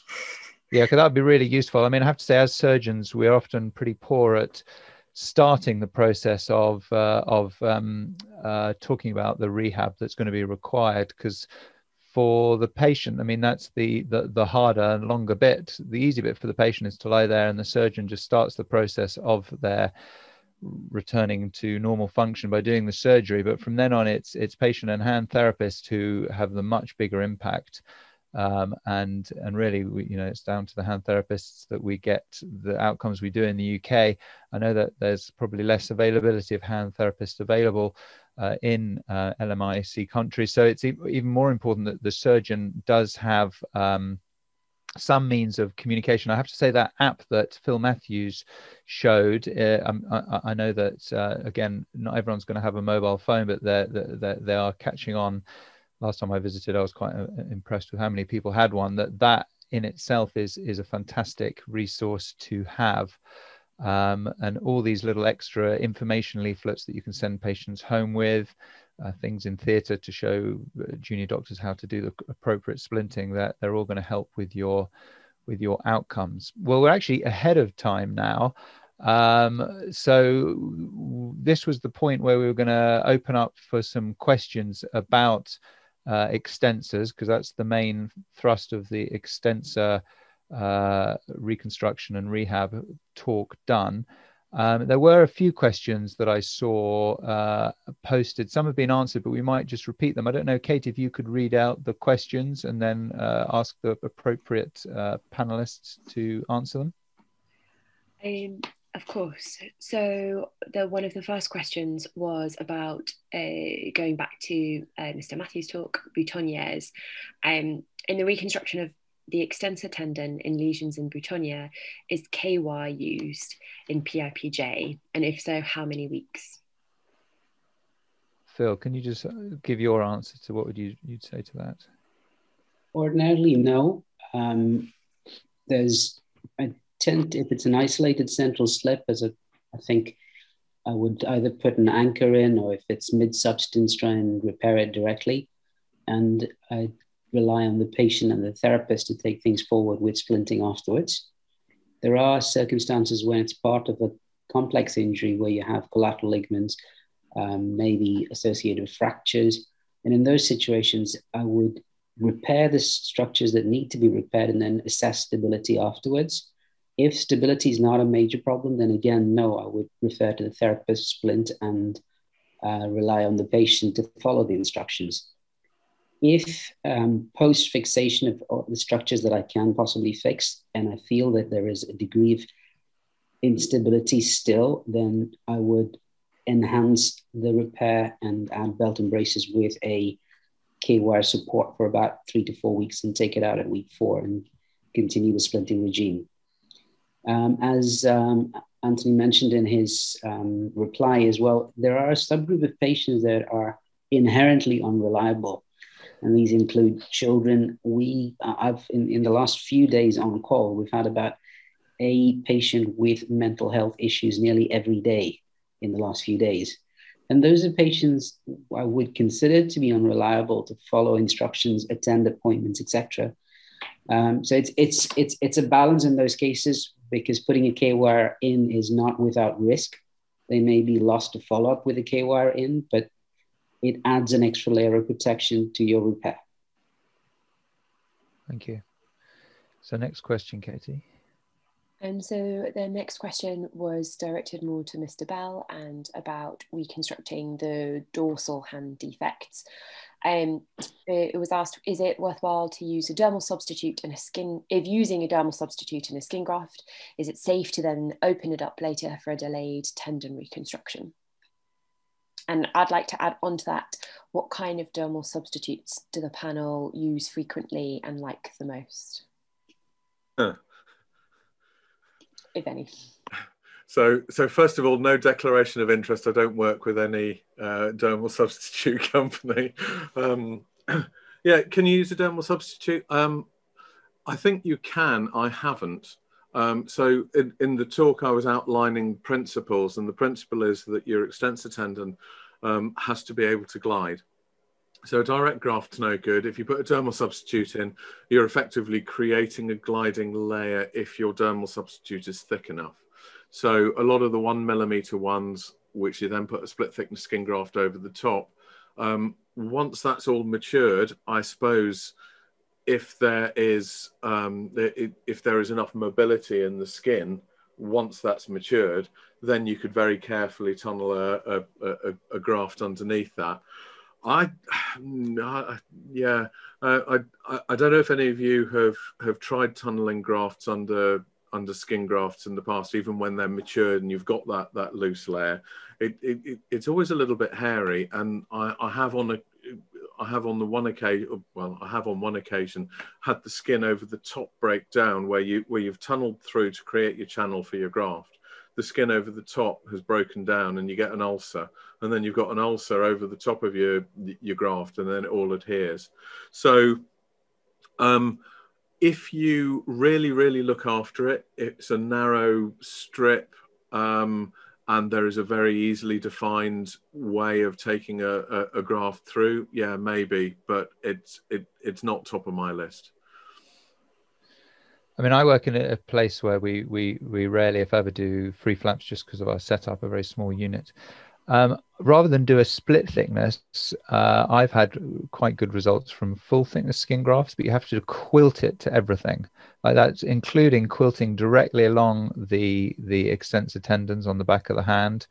And I find that given time, once I use dissolvable stitches, the Vicryl Rapide, they're spaced. The quilting stitches are multiple. They're about 1 centimeter to 2 centimeters apart, and I put a pressure dressing over the top. I haven't done it for probably larger than a 5 by 5 centimeter defect, but the tendons will glide again underneath. I haven't done it in those cases if there's then a tendon reconstruction as well. But after 6 weeks, I get them moving with the hand therapist, and in a couple of cases, rather than use a dermal substitute, which is expensive, my choice would be Integra or Matroderm out of interest. Then I would, you can do fat grafting underneath a full thickness skin graft, and that will also help soften the scar tissue and help with the gliding. And it's much cheaper and readily available source as opposed to a dermal substitute. Any other comments from any of the other panelists? No. So next question then, Katie. So the next question was going back to a technique mentioned in Mr. Matthews' talk. Do you have experience with the technique reconstruction of the central slip extender using a distally based flexor FDS slip? And I don't think either Mr. Bell or Mr. Matthew have. I have, with Mark Pickford, and he did it beautifully and worked very well. It is quite a big dissection, so you have to open up the front of the finger but if the wound is in that position, then it might be possible you have to put a little drill hole through the base of the middle phalanx and pass it through. So technically it's quite tricky. It's not for the part-time hand surgeon. You need to be, your anatomy well, but it's a very strong repair once performed. But certainly it is. Mark Pickford did it beautifully. I haven't done it. I haven't been brave enough to do it myself. I tend to use the technique that Dave showed with the palmaris weave through a bone tunnel. That's really interesting. Thank you. Moving on, in the reconstruction of the extensor tendons in zone 7, is it necessary to reconstruct the extensor retinaculum? Yeah, I don't think it is. I think it's preferable. If you've got it, don't bin it. The extensor retinaculum main thing is when you hyperextend the wrist, is it'll prevent the bowstringing at that point. And there's and in a normal functional position with 20-30 degrees, I don't think you're going to get a huge amount of bowstringing from that, but you will get some. So it's better to have it than not have it. I think on the more border flexors, there is a risk of it slipping round the front or round the side, and actually, so as a restriction to that, it's possibly useful. So, but if you absolutely can't repair it, I wouldn't beat yourself up over it, is my view. And so you're talking about repair rather than reconstruction, is that right? Oh, no, I mean, if you can repair it, repair it. But most of the flaps, if you're doing a fasciocutaneous flap, there's a fascial element to it, and that'll, you can cut that down to it. And so actually that acts as a retinacular reconstruction as well. Okay. We've got a few more questions. Just to add, a few people are raising their hands, and I can't work out if you want to ask a question or you've just accidentally pressed the button. If you'd like to ask a question, if you pop it into the Q&A, or if you can also put it into the chat if you prefer, and I can read it out. But I'm not quite sure how to give you the microphone, so apologies. So I think the next question I might pose, I think this is Gillian Smith, hand surgeon at Great Ormond Street Hospital. Thanks, so I'd be interested to see what she would say to this question posed by her. But what is your favorite option for reconstruction for wide dorsal hand burn contraction tendon adhesions? Dave, I think that's got your name all over it. Yeah, hasn't it just? Thanks, Jill. I really appreciate that. Actually, this might be one of it, like everything, it so much depends on patient age, comorbidities, blah, blah, blah, blah. But actually, this is one that you might consider if the fingers are good. And here it seems to be a wide dorsal hand burn. This might be one of the ones that you think, actually, do they need their long extensors? Bit radical. Because if they don't have the long extensors, they're going to have a 30-degree lag. But actually, is that going to give them more function quicker? If you're going to go down the reconstruction route, you've really got to take it back to bare metal and start again. So you are looking at tendon grafts and a flap, and then your flap depends on a number of things. An abdominal flap's fine, or a free flap. So something like I showed with the girl who'd rolled her car with the ALT flap, that if you're lucky with the perforators and there's a separate branch going to the fascia, well, you could even split it and do that. But I would probably be looking at, a free flap with tendon grafts, or an abdominal flap. An abdominal flap is as reliable or more reliable. It's just the keeping them attached to the side for 3-4 weeks. So that's where all the patient factors come in as to suitability for free flap, ability to be able to cope with having their hand stitched to the side. And that. So there you go. I've given you 3 answers. Well, I think it's an important point to make in that if the patient can't return for rehab, if the setup is not appropriate to do a tendon reconstruction on the back of the hand, then the long extensors really just do the last bit of extension at the MCP joint, and it's your intrinsics in the hand. Just to make the point what Dave was saying about not doing the reconstruction on the back of the hand, it's the intrinsics in the hand which are going to do the extension of the PI of the proximal and distal interphalangeal joints. So it is quite possible not to do the reconstruction here, and the patient can still extend their fingers up to about that level without having to do a full opening up of the hand. And for many people, that might be a better option for them, if depending on the resources available and how they can get back to do hand therapy.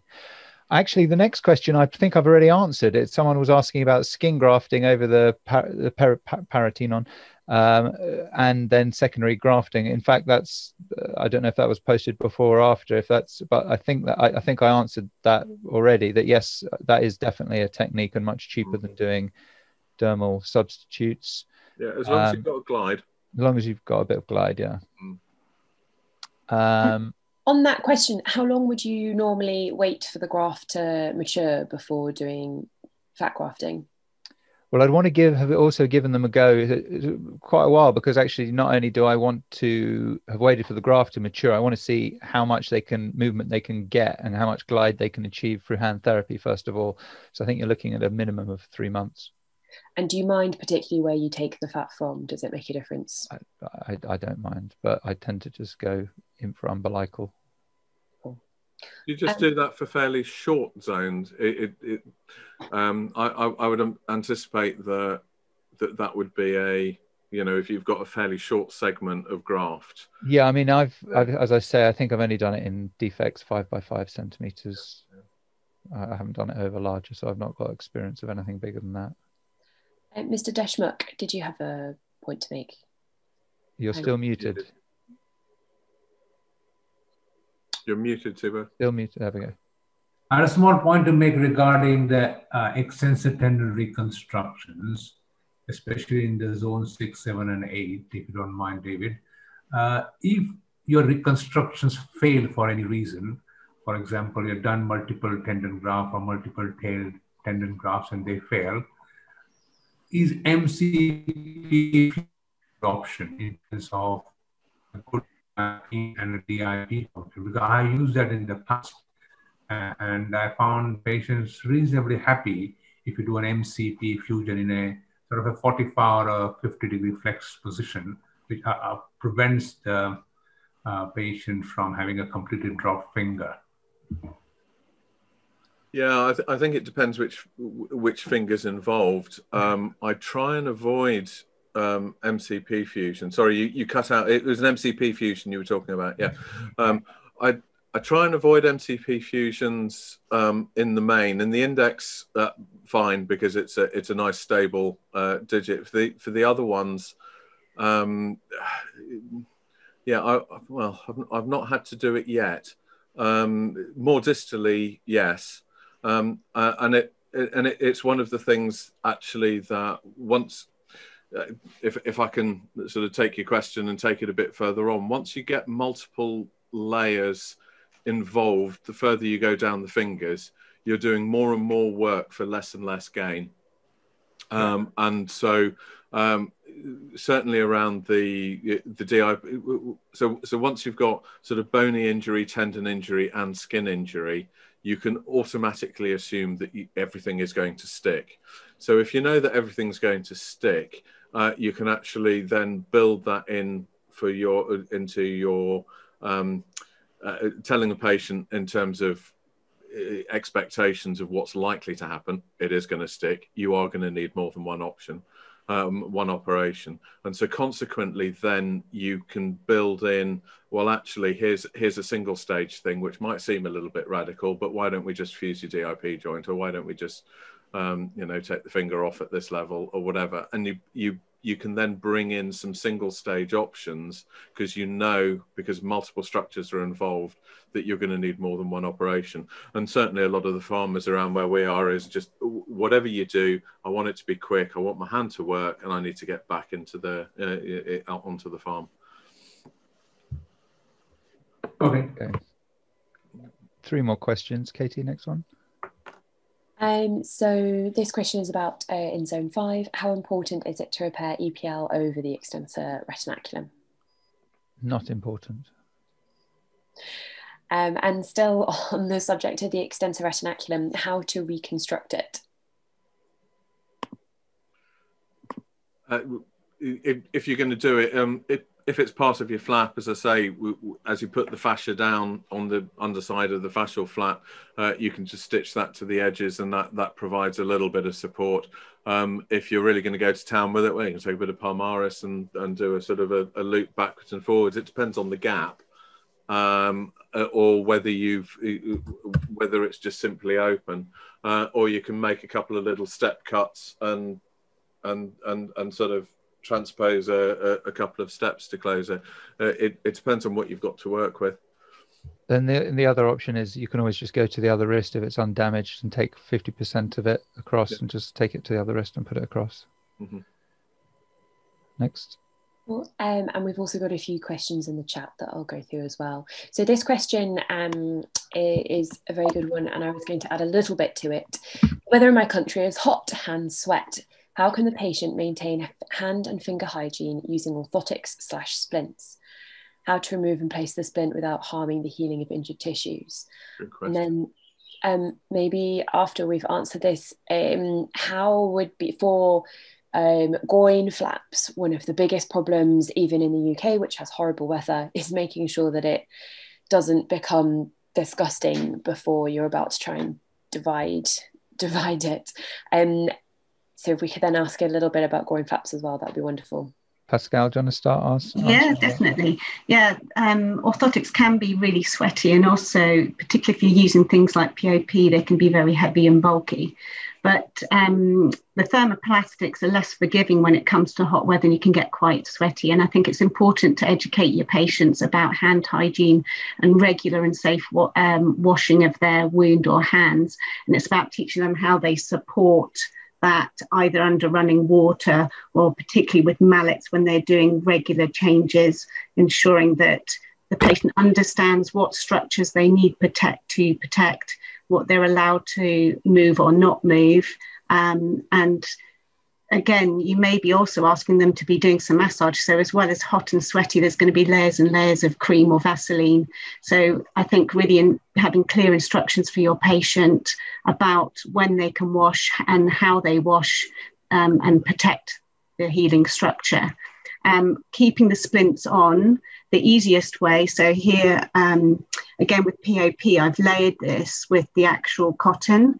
And I think in some places they even put the POP, once you've wet the POP, you put it through the tubey gauze, and then you can mold it on the patient, and the splint becomes more reusable. But a lot of the bigger splints, you're just going to be able to bandage on. And I think it's just a case of regular removal to keep an eye on the skin to make sure that it's not macerated.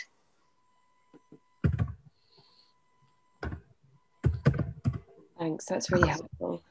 Did anyone have any nuggets of gold about how to keep groin flaps hygienic, other than Curlex? I think there's often a fear about washing wounds. We're lucky. Tap water is, I always tell my patients that tap water is so safe in this country that I drink it. It's absolutely fine to run any wound as long as there's not an exposed prosthesis or stitches over a wound to wash it. And I think that's part of the problem, is that things are left too long without any appropriate cleaning. So I think it's just got to be close attention to wound care, changing dressings and washing when appropriate. So a very similar answer in a way to both of you. Me. Yeah. Lots of hygiene and talking to people. Wonderful, thank you. I'm just going to take a couple of questions from the chat so that they don't get lost. So one was more a comment on the number of strands in a core suture and that balance of compromising vascular supply to tendons versus making sure that you have a strong suture. Does anyone have any particular views on types of core sutures in extensor tendons? In extensors? Yeah, so for me, the difference between flexors and extensors is the load that they need to take. So the extensors are thin and they're flat because they don't need to take a huge amount of load, but they do need to glide. So if you think about it, when you're making a fist, that's your strain and that's your flexor. What's the extensor doing? It's just getting your fingers out of the way. So there's relatively few things that we do in life where you're actively extending and you're lifting a weight. And so the load that your extensor needs to take just needs to be enough to stop the tendon gapping and to allow it to heal. So the combination that I tend to do is even once you're proximal to zone 5, it is often just a 2-strand, but then I'll because the tendons tend to be wider, I'll do a silver scald. Once you get back to the wrist and they're more like flexors, I tend to do my usual 4-strand cruciate with an epitendinous. That's for me. I think we've just got time for a couple more questions. So, temporal fascia graft as a single unit interposed in zone 6 in situations in multiple extensor loss. Anybody have any experience with this? No, but it would work. It seems to be a relatively long run for a short walk, but yeah, it'll work. It's a nice vascularized graft. It won't displace, and it'll give you a common EDC. Yeah, send us some pictures. yeah. And then a couple more questions from the Q&A. So one, when using a tendon graft, how do you calculate adjust the length of graft, which we sort of covered a little bit with Mr. Bell. If you attended our last talk a week ago on Wallant, that's the best way to do it. If the patient is awake, obviously this is a great way that Dave's showing now with when the patient's presumably asleep. But if they're awake, actually the best way is to tension it with them actually actively moving it themselves. But otherwise that technique that Dave just showed is excellent for long extensors. Flexors you tend to put in a bit tighter, so the cascade at the end of the repaired finger is held in a bit more than the other fingers at rest. But the best way is that if the patient's awake, and then you can check it. And I'll just send everyone the YouTube link to the last talk on Wallant. So that's in the main chat for everyone. And then in case of bone fracture, when fixed either with metalwork or plaster, when can we start early mobilization? So internal fixation versus plaster, when do we start mobilizing? Well, I think if they're internally fixed, then I would start mobilizing straight away and try not to put much of a plaster on. If I've checked the motion again, particularly if the patient's awake, and we're lucky enough to have mini C-arms that I can actually visualize the fracture with the internal fixation or K-wires in place. If it's stable, then I'll get them moving straight away. With plaster, I guess it depends on the type of injury, but don't rely on the X-ray results to determine it, because they'll be much later.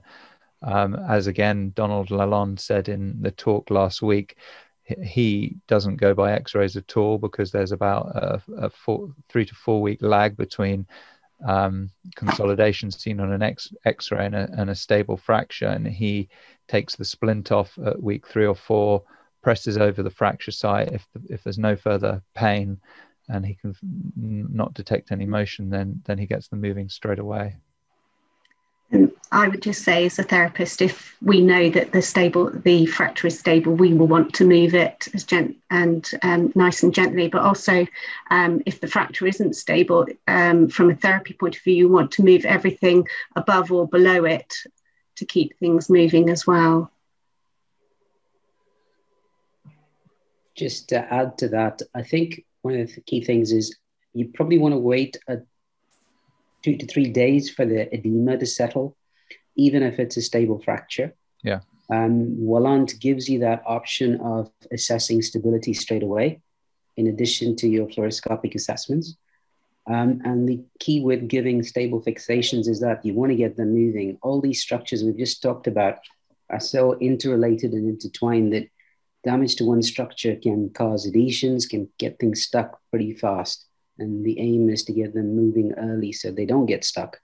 And you want that gliding layer that David was talking about to be not disturbed, function, do its job, and get things moving. Okay, I think we'll close up the question time then. That's bringing us directly back onto time. And next is my talk. So I'm just going to start sharing my screen. There we go. Let's just reduce that. So there is why is that? So the next is on flexor tendon reconstruction. Now, the reason for that is that it covers a lot of the techniques which you would also use for an extensor tendon. And also because for those people, the 10% of people who had attended yesterday's talk, although some of the techniques will have been covered, this was to complete it. It was meant to be part of the instructional course today, which this is replacing for the LMIC participants. A slight apology if there are some people that attended the Flexor talk a month ago, that you will notice that some of the slides are similar. It just was to make sure all bases were covered. So obviously this is a picture of the flexor tendons with the FDS going to the middle phalanx, FDP going between the two. The A1 and A2 pulleys are shown there. VIA for vinculi. Someone asked about the blood supply. They're obviously important for the blood supply of the flexors. So this is assuming that yesterday they've already talked about primary tendon repair, delayed primary, and a secondary delayed repair. And we're really going to be talking about tendon grafting in this talk. Pulvertaft essentially said that for a single stage, so if you're going to go straight to doing a tendon graft in one operation, then the overall condition of the finger has to be very, very good, with minimal scarring, full range or near full range of motion, good circulation, at least one digital nerve still intact, and a cooperative patient, so probably avoiding anyone under the age of 3. The indications why you might want to do a single stage, well, a double level injury or segmental loss of a tendon early after injury where primary repair wasn't either done or not possible, but it's still not too late that you haven't developed a scarring. So that, again, if the pulleys aren't contracted, then there should be minimal scarring, and this applies to extensors as well, but obviously not a pulley system. And in some cases, particularly maybe in LMIC countries, if the patient just can't attend for a second operation, then you will need a good soft tissue cover as well. Boyes described these various levels of description of an injured finger or injury to the hand. And he said essentially grades 2 to 5, you shouldn't consider doing a primary one-stage reconstruction. So it should only be in grade 1, which is minimal scarring, mobile joints, and no nerve injuries, and not multiply damaged fingers or hand. So your choice of tendons it'll be determined by the availability and also the length of the tendon that is required. The tendon must be thick enough to withstand the forces of early active motion, but thin enough to become revascularized. And it's taking that tendon shouldn't cause significant functional loss. So palmaris is probably the most commonly used. Here we see it's being harvested using a tendon harvester from the wrist passed up to the forearm to release at the musculotendinous junction, where it can then be retrieved through the wrist and should normally give you at least 13 centimeters of usable length. It is absent in about a fifth of patients, and that's normally on both sides. And in the index, middle, and ring finger, it's normally only long enough to get to the palm, whereas for the thumb or the little finger, you might be able to get to the forearm. You don't really want to be doing your repair in the carpal tunnel if you can help it because of the reduced space. Possibly a single repair is okay, but not for multiple repairs. So another option would be to harvest your plantaris tendon, which is found just to the medial aspect of the calcaneal tendon. Again, with a tendon stripper, you can, of course, do ladder cuts up the leg as well. But this is an elegant way of releasing it again at the musculotendinous junction and gives you a much longer length of tendon. Normally, sort of 8 to 9 out of 10 patients will have a plantaris present, and it's unrelated to the presence of palmaris longus. If you've got time beforehand, you can get an ultrasound scan to confirm it. Even when it's absent on one side, about a third of patients will still have one on the other side, and it certainly gives you a good length, about 30 centimeters. Because of its length, you can divide it into strips. So one motor, one proximal stump can actually, as you go down, you can put it into various strips to go to several different fingers. If those two aren't available, then long toe extensors are another option. Harder to raise because it's stuck. They're always stuck along their course at several points. So you can't use a tendon harvester. You'd have to do these step ladder incisions as shown here. There isn't an EDL tendon to the big toe, and on to the fifth toe, it's fused with the extensor digitorum brevis. So that isn't a good option. So I tend to go for the fourth toe long extensor. Distally, there are various ways of attaching a tendon. This is again flexor tendons, but I guess similar techniques may be adapted for extensors. The button technique is commonly used when buttons aren't available. Then if you use the plastic circular disc at the end of the plunger of a 5 or 3 mil syringe, it's very equivalent to using a button with gauze underneath it. Tend to use a 3/0 Prolian stitch, which I would then normally leave in for up to 6 to 8 weeks before removing. If you've left a distal stump, then you can attach directly onto it, or you can use a bone anchor, or actually more commonly I will just do a transverse bone tunnel, which is the same as a bone anchor, and in the distal phalanx, and use that technique. If you're unsure about your repair, and this is someone talking about how to do adjustments of it in the questions, you can bring it out through the pulp and tie it onto the nail. And this is the only technique that allows you to adjust it later on. And in these situations, you then again would leave it for about 8 weeks before simply dividing the tendon at the level of the pulp skin. Unfortunately, it can leave a little indent and be a bit painful, so patients often don't like it as much, but if it is a technique where you can adjust distally. We tend to use in the UK this instrument, which is the Pulvertaft weaving instrument. There is a sharp tip to it which allows you to pass it through the tendon. In this case, a graft is being budded onto an adjacent long flexor which is still intact.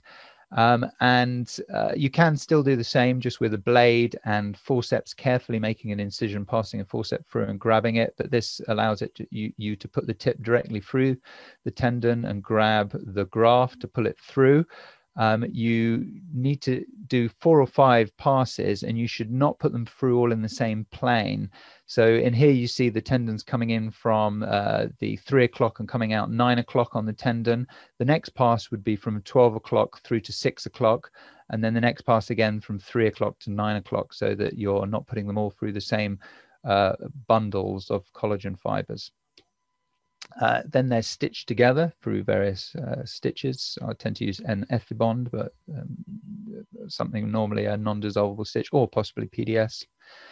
And it produces a weave like this. It does cover quite a large area once you've made the passes, and it's certainly very, very strong and allows early active motion straight away, is probably the most commonly performed technique. It is more secure than end-to-end, and as I said, you need 3 or 4 slits to pass the tendon through. There are single stages that can be done if it's this is again still talking about a 1-stage repair, particularly for zones 3, 4, and 5. If a direct tenorrhaphy can't be achieved, then you can pop in a interposition graft, not normally for defects larger than 2, maybe going up to 5 centimeters. Or equally, you could do tendon transfer to either the FDS or the FDP directly. So the 2-stage reconstruction. So this is where you can't do the reconstruction all in one go. Particularly patients with poor sensation or vascular impairment aren't really good candidates still. And in extreme cases, you might want to consider an arthrodesis or amputation instead. So the first stage, you need to expose the full length of the sheath. Again, if it's an extensor, then you're probably going to try and create a tunnel instead of opening up a whole sheath. You may go through different planes from the anatomical original position of the tendon, but this is is about flexor tendon. So you're exposing the sheath, removing any of the scarred tissue. Normal pulleys leave in place. the FDS, if it's still there, the distal stump, leave the chiasm in place. And this is to prevent a recurvatum, an hyperextension deformity at the PIP joint, because you're unlikely to reconstruct the FDS. This is a two-stage reconstruction. You are just talking about just repairing the FDP. If the FDS was intact, you see, a better option might simply be just to have fused the DIP anyway. So this talk really is about if both FDS and FDP have been damaged, and with the two-stage, you are looking to reconstruct the FDP tendon. So the FDS is the chiasm is left in place to prevent hyperextension.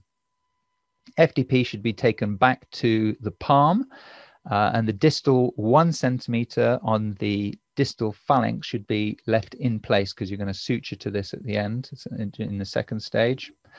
Any scarred lumbrical should be removed, and this is to prevent the lumbrical plus finger, whereby the scarred lumbrical is actually preventing the finger from flexing in. So yes, as I said, if there is hyperextension at the PIP joint, then another option would be the FDS tenodesis. I tend to put it around the A2 pulley, as Phil Matthews demonstrated in his talk. Joint contractures should be released. Then you implant the silastic rod, so the silicone rod, and this is to induce a pseudo sheath, but of course you're placing it beneath as many of the pulleys that you've kept intact. Always put the largest silicone rod that will fit into a sheath. The rod should then be sutured distally to that 1 centimeter of FDP stump that you left in place, and either left free in the palm or forearm, or if you already have the stump that you're going to attach it to. I know some people do attach it to that. I tend to leave it free. And if necessary, you have to reconstruct pulleys at this stage. Second stage, well, it's determined by the state of the finger and not by the calendar. So the skin should be soft, joints mobile, and a good passive range of motion. So essentially, they should have spent a lot of time with the hand therapist just to maximize the range of motion of that finger, and also to soften up the scars. The old incisions are opened. You don't need to open the full length of them.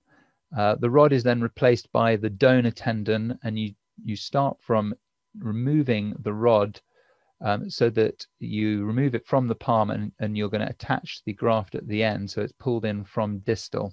So the distal attachment of the graft is then done first, as this next series of pictures will show. Not quite yet. So the DIP must be able to fully flex once you've done your distal repair.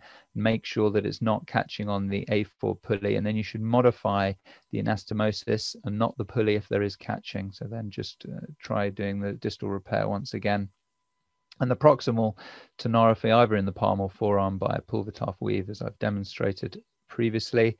And tension should be, as I described earlier, slightly tighter on the operated finger, because there will be some stretch afterwards. And you can check this by doing the tenodesis effect with a sleep patient, whereby you take the wrist and you bend the hand backwards and forwards, and the fingers should bend in the same. And with the slightly repaired one, it should be slightly tighter. So here is the beginning of the second stage. This is opening up the distal incisions. The old incisions are opened to reveal the silicone rod, which has been now in there for several months, creating a pseudo sheath, and it's been attached by that blue stitch to the remaining stump of the FDP tendon. Then you go to the palm and you open up the old incisions and find the proximal extent of the silicone rod. I tend to mark it with a little blue stitch like this, just to make it easier to find, because the clear silicone rod can be surprisingly difficult to find. Then go to harvest your graft of choice. And then you're going to pass. So here you see that the silicone rod has already been pulled out of the palm. But before you've pulled it, you've attached to the end of the silicone rod at the fingertip, the tendon. And that's been, as you withdraw the silicone rod, the graft is being drawn into the finger. The same would be for the extensors. You've created your tunnel, and you're going to draw from distal to proximal. And then you're going to do your pulvitar weave and in the proximal end. So complications, well, synovitis during the first stage can occur. So as they're exercising, and up to about 20% of patients will get a bit inflamed, a bit painful in the finger. And then you just simply rest it until that settles, and then carry on until they've got their full passive range of motion back again. There can be migration. So yes, the distal ends can come detached and sometimes come loose, and the rod will start to work its way up the forearm. If this is detected, then you should proceed immediately to the second stage whilst there's still an open sheath. You still can get adhesion formations. The second stage, the rupture can repair, but that's most likely to occur in the first 8 weeks. And you could try and immediately replace with another graft if possible.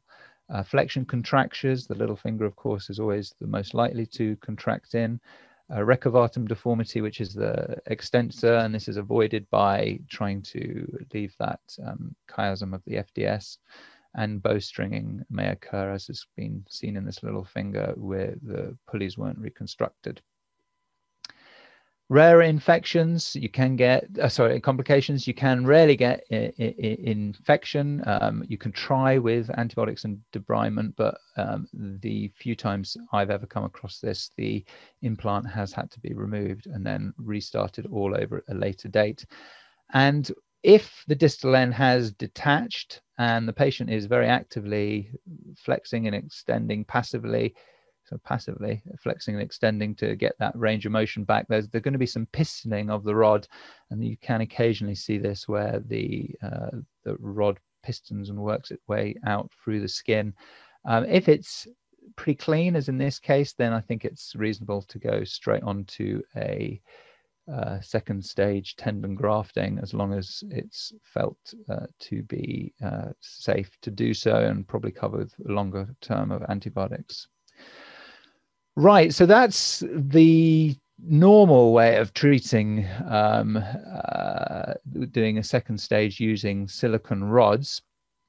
I'm going to use this case study, and this is sort of to talk about something a little bit different. So this was a 50-year-old right-handed gentleman. His left hand, he was a glazier, and he dropped one of the glasses. Well, it smashed in his hand actually, and part of the glass came down and went down and sort of ended up indenting on his distal radius, causing this laceration here. It was during the lockdown in the UK, and so he presented 3 months later with essentially unable to move his thumb at all, a wrist drop, not completely, but he certainly couldn't go in a radial dorsal direction. And he had divided the following tendons. So that, well, actually, first of all, we extended the wound as shown here.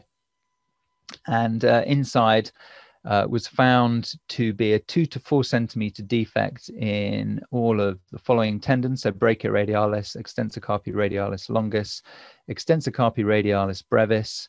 There were 3 APL tendons, which is quite common, of course.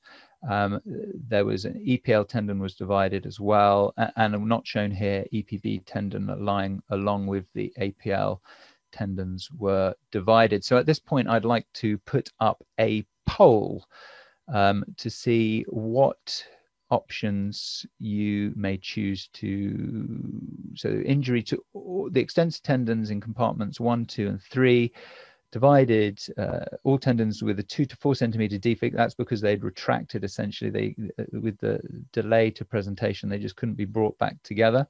So would you use tendon grafts taken locally? Would you use tendon grafts from a distant location? So taken locally, in other words, would you borrow some of the tendons? So for instance, split part of the ECRL and ECRB to get your grafts.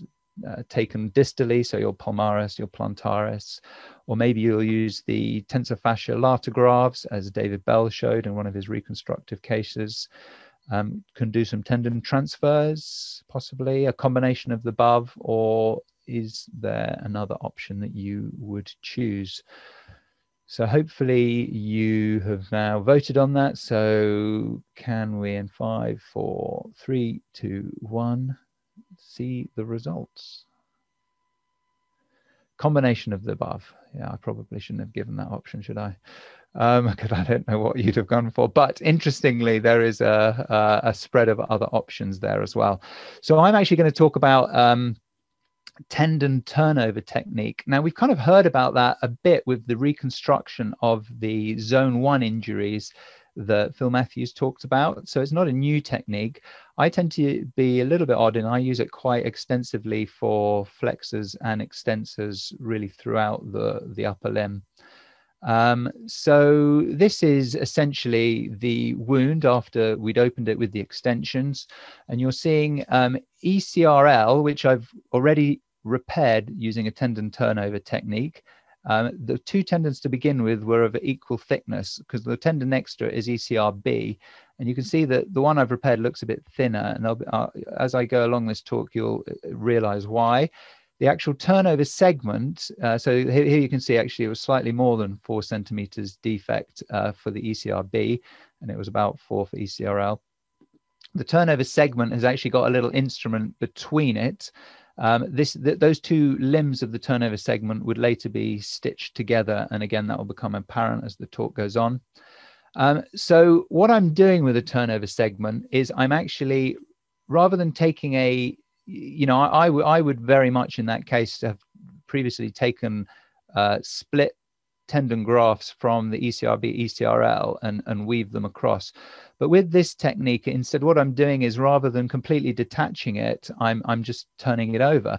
So 1 centimeter back from the distal stump, I will make an incision proximally as far as I need to go. And that incision proximal is as long as the defect plus the 1 centimeter where the turnover has occurred. So it needs to be the length of the defect and 1 centimeter more if enough tendon is available. So I'm now going to play this video and just talk through it. So here you go, you see I've cut back and released out the side. So that is now the same tendon turned over, and through the distal stump at the end, I'm going to place a modified Kessler stitch. And that stitch is to stop propagation of the tendons from splitting, because actually once you've done the side split and released across, you can just pull it and the whole thing will open up along its fibers. So this is now to hold it in place. And you also notice that as you come back, go in and out of the distal end, once you place that final stitch, and I put 4 knots across it, then it actually flattens the two ends. So it is a little bit more bulky, but it's reduced the bulkiness, and they almost fold back in on themselves, so that the two halves of the cut end are now facing each other. I then go on to put an epitendinous. In fact, I normally just don't cut that stitch. I then use the same 3 or 4-0 Prolene if it's in a forearm to go right the way around. But here we see an epitendinous stitch in place around after I've done that core stitch, the turnover point stitch. And you can see that it is a little bit bulkier than the two limbs of the turnover section, but it's about the same width as the original tendon was. You can do it from both ends. So you can turn 2 ends back and then you join them together. And this is the first stitch going in. And this is just to tension the repair. And if they're awake, I'd get them to move. Otherwise, I'd do a tenodesis effect. If I'm not happy, then I'd go and redo that first stitch. And then I'm going to just put a stitch either end and go all the way around the edges of the 2 overlapping segments, just as an epitendinous. Now, by turning over in this fashion and joining them this way, then actually the exposed collagen is on the inside of this repair and the epitenon is left on the outside, to try and reduce the amount of exposed collagen to the repair site, because that will slightly induce some more scarring than epitenon would. And you can see it's quite a strong repair from me just pulling it. But we have gone on to test these in a laboratory in Cambridge.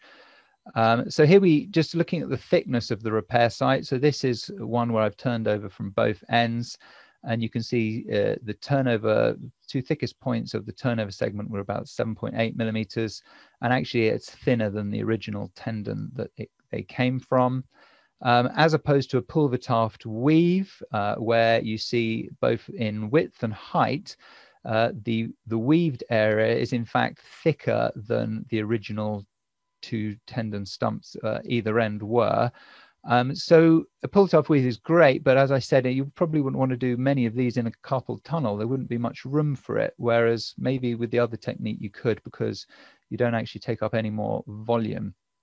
So I've just created a little classification system. And this goes through all the various configurations possible with tendon turnovers. So a 1A is whereby you do a turnover just of the proximal segment, and it reaches all the way to the distal segment. And as you can see here, the reason you can only do this one is because the distal segment is very short. And here I've put what I've called the turnover stitch, that stitch you saw in the video. It's got an epitendinous around it as well, and then just a normal tenorrhaphy at the distal end. If, however, you have got the laceration and it's close to the musculotendinous junction, you can do it in reverse.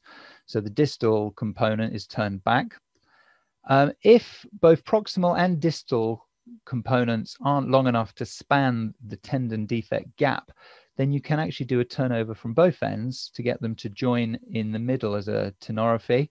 Or if they happen to overlap, then you can overlap them in the way I showed in that second video. And in fact, this has been shown to be slightly stronger in our studies than doing the type 2A. Stronger still is a 3A, and this is where essentially it's a 1A, but you do have some ability to turn back part of the distal component. It's stronger because the turnover segment of the proximal component is actually reaching to the distal stump. But actually, by turning a bit back, you add some further strength to the repair. And of course, you can do it the other way around as well. So the main bit spanning the entire gap is coming from the distal stump. And a type 4, which was shown to be the strongest in our studies, is that both proximal and distal stumps are meeting together. So looking at this gentleman whose images I've shown, so what I've done here is I've done a type 4 repair where both proximal and distal stumps could entirely span the gap, as you saw in that original picture where I was passing the instrument between the gap before joining it together. With the ECRB, I could only do a type 3B, so the proximal component span the gap, and I've turned back part of the distal component. With brachioradialis, I just did a 1A. There was only a small distal component available.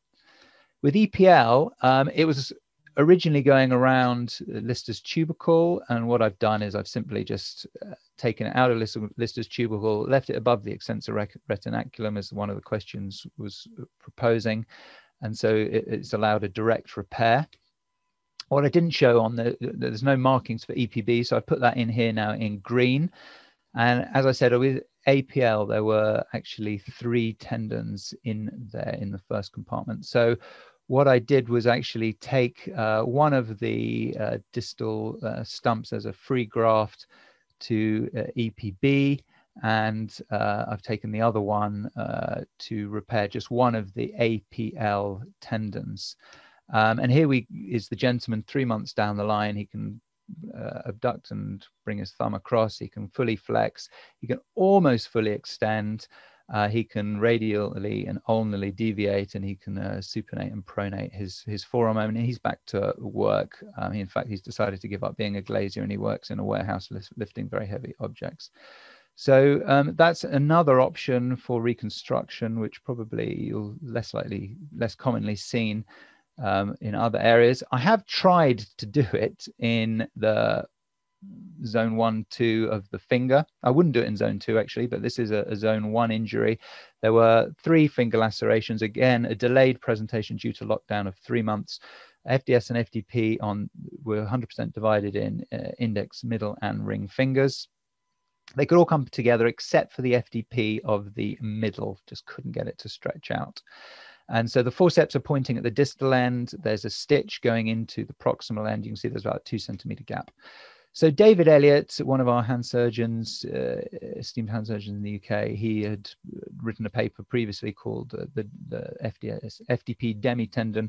And this was in cases where you couldn't pass the FDP through and under the A4 pulley. He said, we'll simply just remove one of the bundles. So the FDP is, as I'm sure most people know, is formed of 2 large bundles with a central cleft. And by simply removing one of those proximal to the A4 pulley, you can pass the other one underneath. And he went on to show that this is perfectly strong enough repair with just half of the tendon to be able to actively mobilized straight away, and for long-term, no increased risk of ruptures. So I thought, well, I'd be very clever here. I can't quite get it to the distal stump, so I'll just do a very short little turnover, pass it under the A4 pulley, and the A4 pulley going across distal to it, and as out straight, you can see it wasn't quite abutting the A4 pulley, and when I flexed it up, it didn't quite get to the A2 pulley. I would normally do this type of thing with the patient awake, but with this number of digits, I did decide to put the patient asleep, so I couldn't actively check it at the time. You can see it's a little bit bulky than I would have liked. And certainly in his recovery, his middle finger has been the stiffest of all the fingers. The other two he can now get into the palm.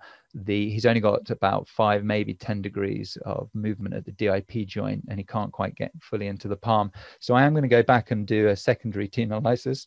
So what other options could I have done? Maybe I should have done a direct interposition.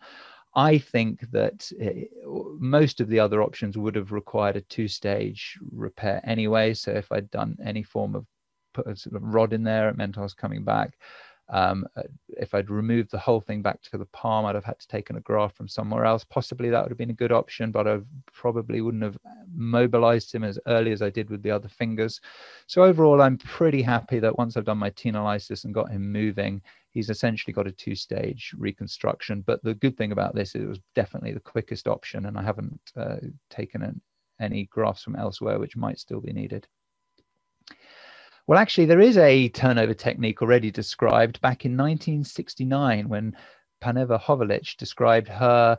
She didn't call it a turnover technique, but she used FDS and FDP stumps, where in stage 1, the circle, red circle in the palm, you see she would join the FDS to the FDP. And then at stage 2, she'd leave that for at least a month, maybe 6 weeks. And then at stage 2, she would divide proximally the FDS and turn the FDS tendon distally then through and into the finger to attach to the distal phalanx. And the fingers were then powered on the flexor digitorum profundus, just as a single tendon, as most of these secondary or complex reconstructions are anyway. I have to say, I think this technique with the turnover, you would be able to just do it with a single tendon, be it your choice, FDS or FDP. FDS is probably easier because there isn't a lumbrical and it's more superficial. And you could turn it over. And from my calculations and from a cadaveric study, there should be enough distance with a turnover to do in one stage, turnover right the way through zones 2 to zone 1 and insert onto the distal phalanx. But I haven't yet found a case. And if anyone beats me to it, please let me know. Right, so there we go. Thank you for listening. And just the final poll, if we can, on this. If you're still there, Katie. So, have you heard of the tendon turnover technique in the past? This is just for really my own benefit. I'd be really interested to see. Not heard of it before. This is when I say that this is not including that technique, which is used quite widely for zones 4, 3, 2, 1 of the extensors. This is sort of using it for the long extensors or flexors. Have you heard of it before? You've heard of it but not used of it. Do you use the technique as I've shown it, or do you use a different form of tendon turnover technique from what I've shown? And I'm just going to give you 5 more seconds. So 5, 4, 3, 2, 1. And could we see the results from that, please? Not heard of it. Heard of it, but not used it. Use the technique shown, 9%. I'd be very interested to hear from those people. My email address is tonybarabbas@gmail.com. If you would like to write to me about that, that would be very interested. And I use a different technique. Also interested to hear what those 3% use. So thanks for listening. And I don't know how I'm doing time-wise, but yes, I think we're just still about okay. So I think at the end, well, actually, I've got a few minutes to... I think we'll go on to the next talk. And what I'll do is, if these questions are aimed at me, then I will answer those either during the talk or at the end of Subodh's cases. So thank you very much. I just now need to stop sharing. Okay. Right. So Subodh, are you there? You're there, but you're muted at the moment. Can we get you unmuted? And I'll hand over to you.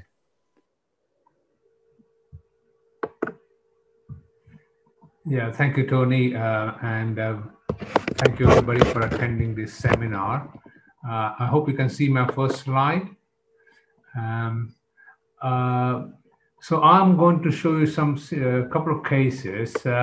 These are very simple cases. They are not anything complex, but just to highlight the problems you might face handling delayed presentation of flexor tendons.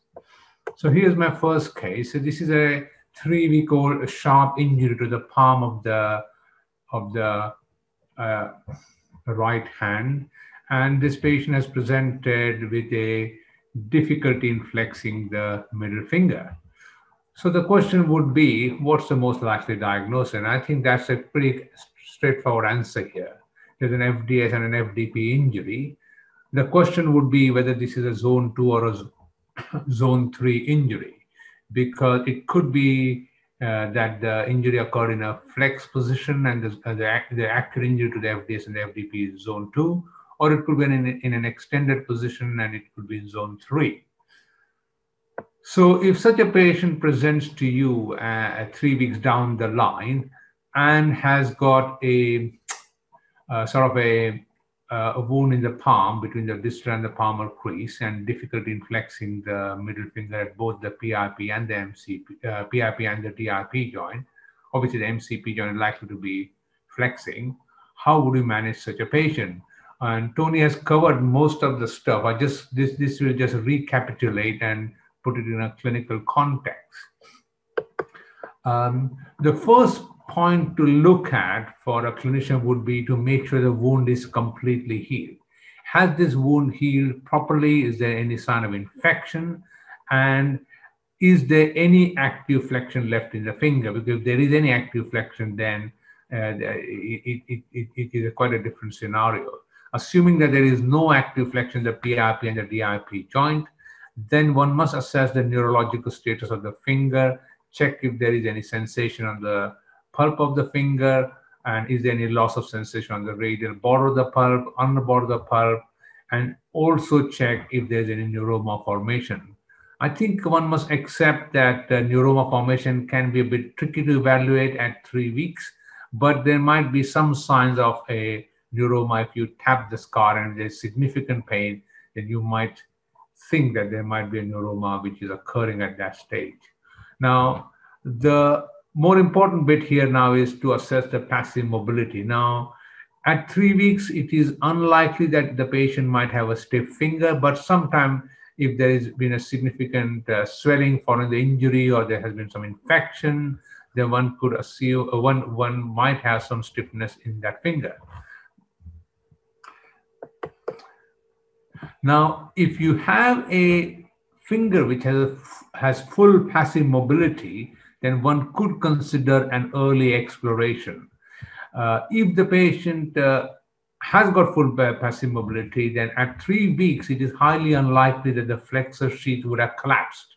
And one can excise the distal part of the FDP and the FDS, and one can consider a palmaris longus graft. The problem is that at 3 weeks, it is highly unlikely that you will be able to bring the ends of the tendon to each other, approximate them to each other, and actually do a direct repair. I have tried that in the past, and it can be quite difficult because if you try to repair them, that the finger is in a very significantly flexed position, and you might find that the finger never actually extends afterwards. If you feel that it can be achieved without causing significant flexion, then do attempt a primary repair. But at 3 weeks, you are more likely to consider a one-stage palmaris longus graft. As Tony has already said to you, you can keep the distal end of the FDP intact, and you can just do a one-stage palmaris longus graft, which will do quite well just follow the principle which Tony has just said. Basically, use a pulver view proximally, and you can anchor the distal end of the palmaris graft in the distal phalanx. Now, there is a possibility that even at 3 weeks, the flexor sheath would have collapsed. Now, that would create some other problems. Essentially, you can't then do a one-stage palmaris longus graft. You will then have to consider a two-stage palmaris longus graft, which is to put the hunter-saw elastic rod in, attach it distally, and keep it for 3 to 4 months. Make sure the finger gets the full passive mobility, and then you can railroad a palmaris longus graft through the tunnel created by the saw elastic rod. Obviously, the timing would depend on whether the patient has achieved the full passive mobility, because that is absolutely the crucial part of considering the two-stage graft. Mr. Deshmukh, Yes. Is it possible to use presentation mode? I think it's making it a bit small. Okay, fine. Yeah. Okay. Right? Thank you so much. Okay, no problem. Let me just, yeah, okay, great. So the finger is stiff, then the problem would be that you would have to consider trying to get some good passive mobility of the joint. And that could take a long time. Sometimes it can take up to 3 months, sometimes a lot longer than that, but you just have to wait, because if you don't have good passive mobility, it is highly unlikely that any graft can work on a stiff finger for you to get reasonably good active motion. But once the full passive mobility is achieved, then I'm absolutely certain that at that stage, the flexor sheath would have completely collapsed, and then the only option would be to do a two-stage graft. I think a one-stage graft is highly unlikely once you have got a stiff finger. Now, if there's a digital nerve injury which goes with it, then another problem crops up, because at 3 weeks, it is almost impossible to repair a digital nerve. I think up to 7 days, maybe up to 10 days, you can consider repairing a digital nerve, but at 3 weeks, it is highly unlikely. Once you explore the patient, and then you have to look for if there is a neuroma formation, and then if there's a neuroma formation, there's no option but to excise it and bury it in the adjacent lumbrical muscle. And if you are keen on putting a nerve graft, you can take a nerve graft from the medial cutaneous nerve of the forearm, or any other nerve which you prefer, and you can put that in the gap which is created, and then you can probably prevent a neuroma. But if there's no neuroma, then you have again a choice. You can either put a nerve graft, or you can just bury the proximal end of the digital nerve into the lumbrical. Now, I think it would be preferable to use a nerve graft, because that would give the patient some chance of getting some sensation or some protective sensations back in the pulp of that finger. Now, you might have to put 2 nerve grafts if both digital nerves are involved, but generally it is unlikely for the patient to have both the digital nerves injured when the injury is in the palm. Right, so I go to the next case. Now, this is a slightly more complex case where a patient has presented with a 10-day-old stab injury. Now, this is a small injury to the PIP joint, or the volar aspect of the PIP joint, the middle finger, and there is a obvious infection. The patient is unable to flex the DIP joint, patient is unable to flex the PIP joint, and there is infection. Now, if patient obviously is complaining of a swollen finger and a throbbing finger, now you have 2 problems simultaneously, and this is not an uncommon problem in patients who present late. They have a wound on the volar aspect of the PIP or the DIP joint, which is attempting to heal, but there is infection, and the sheath has probably closed down, and there is some infection in the flexor sheath. Now, so you've got to deal with 2 problems at the same time. So the diagnosis here is likely to be an FDP injury. There might be an FDS injury to go with it, and there's a secondary infection, and this is causing flexor tenosynovitis. The wound also may show signs of infection, and there might be pus pouring out from the wound itself. So there could be multiple issues here. How are you going to manage such a problem? Well, the first thing to look at is the management of flexor tenosynovitis. I'm sure you are reasonably conversant with it. I'll just go through it again. That unless the infection is sorted, it is highly unlikely that you can even consider doing anything for the flexor tendons. So my point is that if the wound is healed, do not start antibiotics immediately. I think the antibiotics will making a bacteriological diagnosis quite difficult. So I think the antibiotic would have to be started post-operatively. If there's an open wound, you can consider a deep swab, start some antibiotics, and then consider surgery. If the wound has closed, then you would have to wait until you consider surgery. Now that surgery would have to be considered fairly quickly, because if there is flexor tenosynovitis, then whatever flexor tendons are intact, then there is a risk that these can get affected. So you would have to take the patient to the wound, to the theater as soon as possible, probably in the next 24 hours. Then debride the wound if it's open, and if there is a clear-cut abscess, then decompress the abscess. Take the swabs and send the swabs for culture and sensitivity.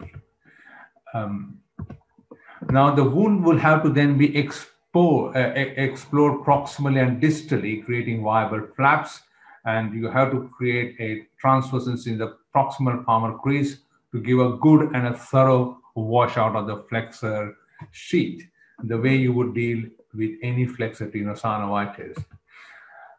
You can use a catheter, you can use an epidural catheter if you wanted, and give a significant or a washout using copious saline. If you like antibiotics as well, you can use antibiotics to go with it. Now, this is the way I would extend the wounds. You would, I think, a transverse incision along the DIP crease, a longitudinal incision on the mid-lateral border of the middle finger, then extending into the PIP joint, excising the stab incision, and then going proximally. And then you would have to have another incision in the palm as well to access the flexor sheath just proximal to the A1 pulley.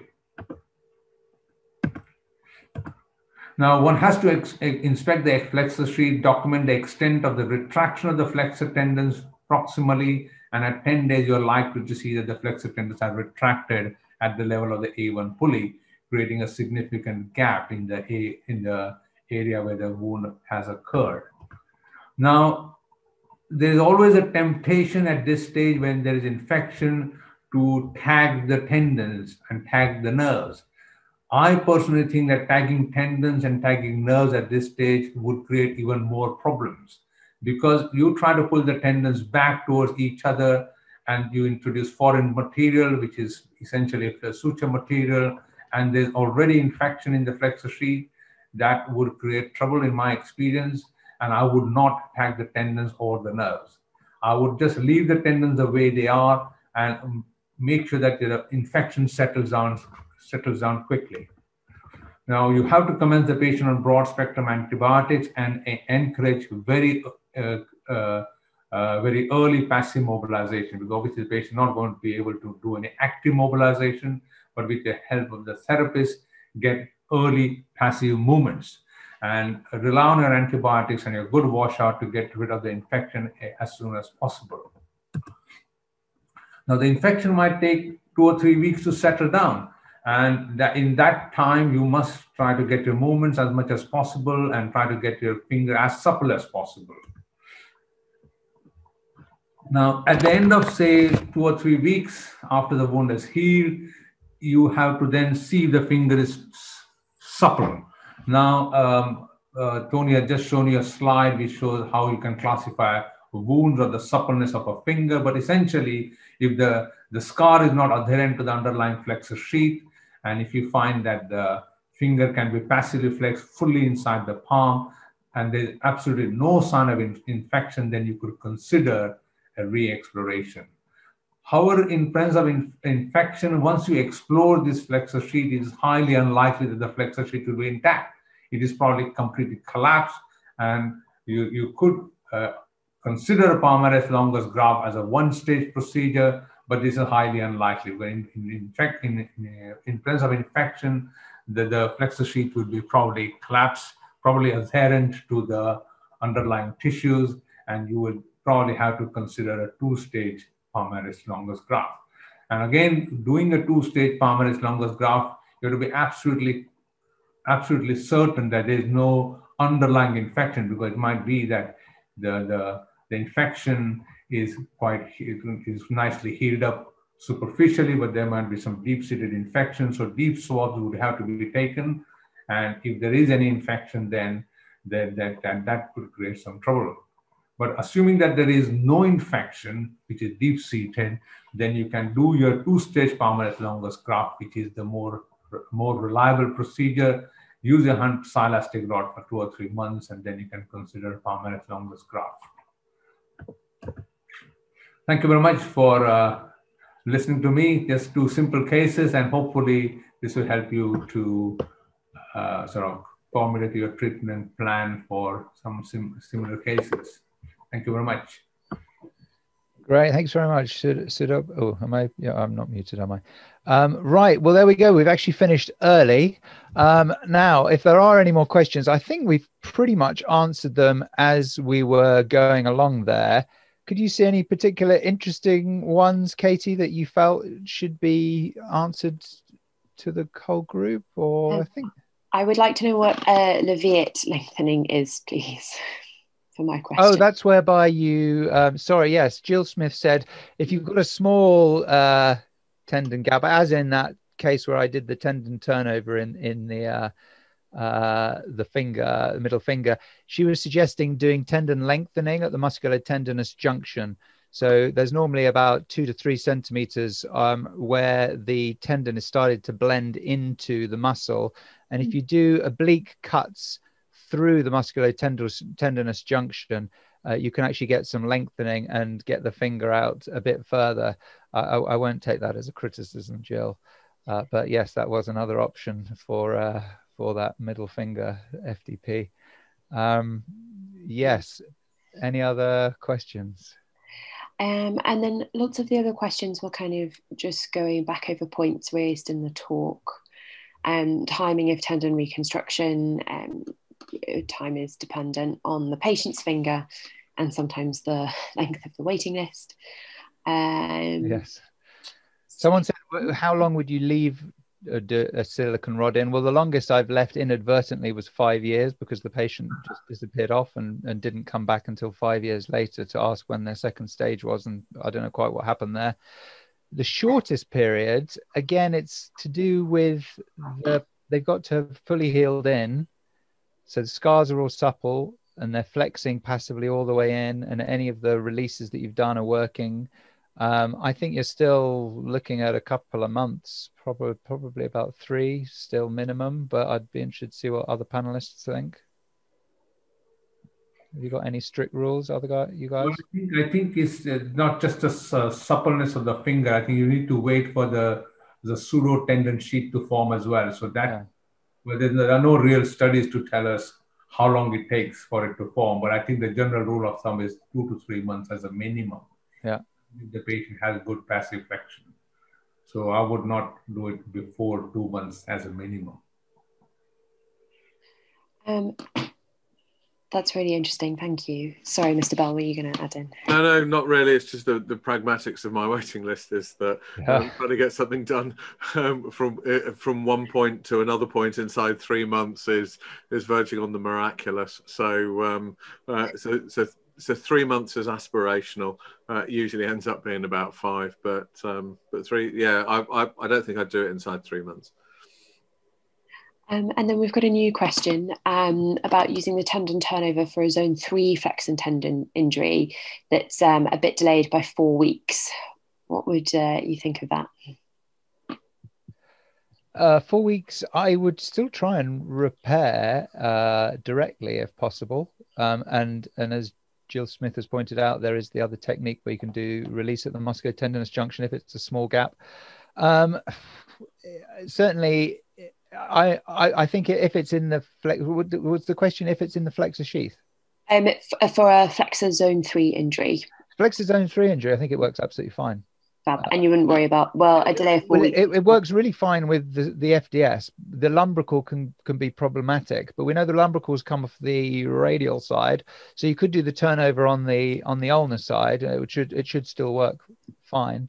But no, it works very well in zones 2, 3, 4. So it works quite well in the carpal tunnel as well, because actually the turnover segment is no wider than the actual original tendon was, because you've split 2 halves and then you join it back together.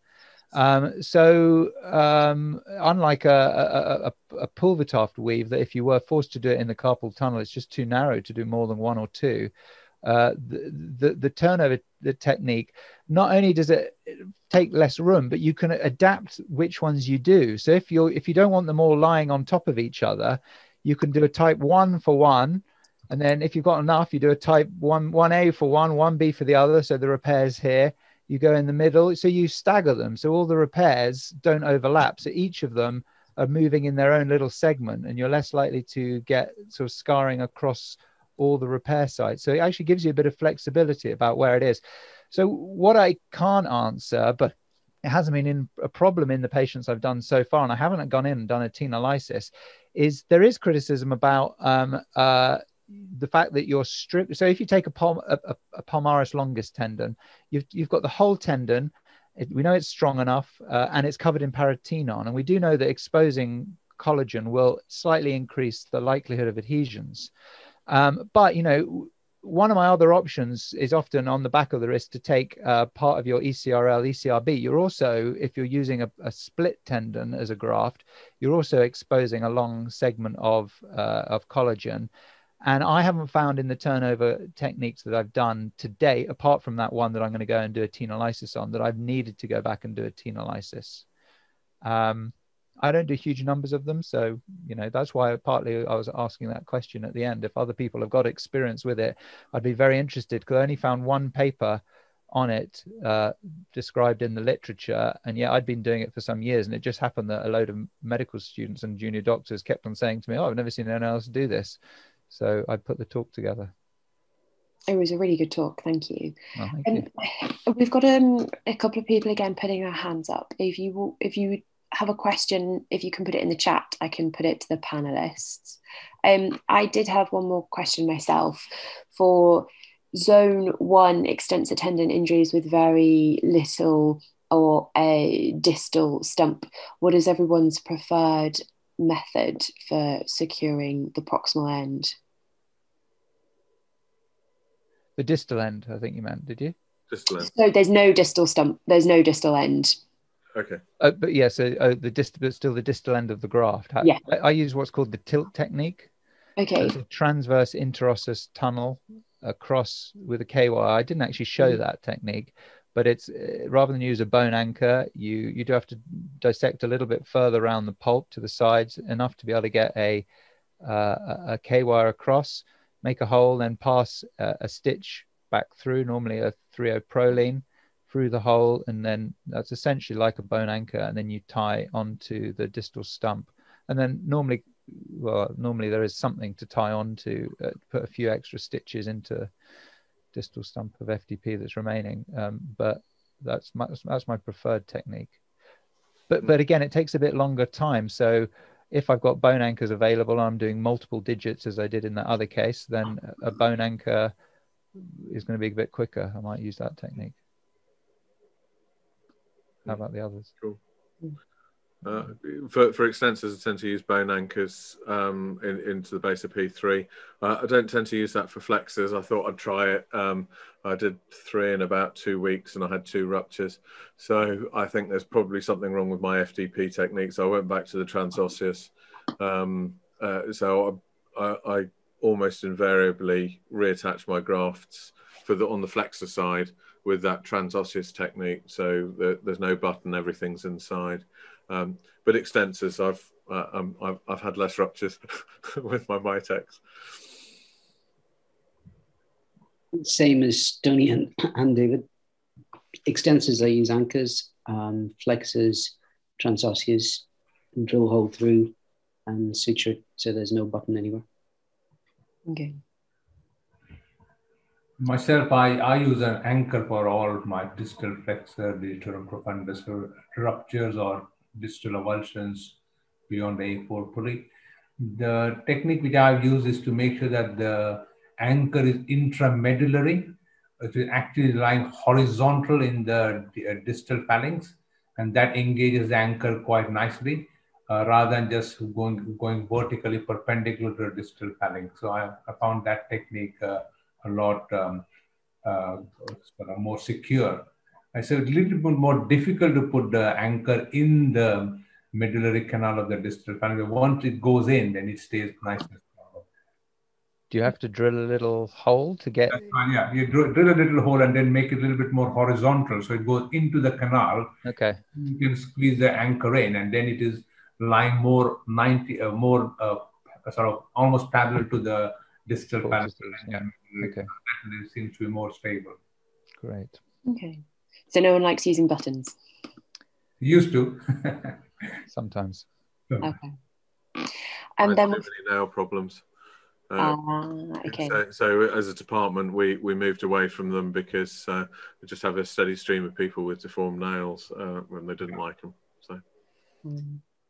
And then just to go through a couple more questions. One was how to test for the presence of plantaris, which we have answered, ultrasound and then surgically. Yeah, so I mean, if you haven't got time for an ultrasound, I've certainly explained to patients that I might just have a look and they will end up with a little, 3-4 centimeter incision on their medial calcaneal region.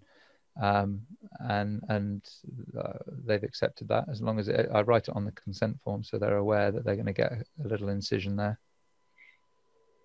Fab. And then it normally means that the next option is to take a toe extensor. That's what I tend to do, but maybe I should try the tensor fascia lata like Dave's done, because actually there's less morbidity from that. But so they're already expecting an incision on their foot in with me. Thank you. And then one more question.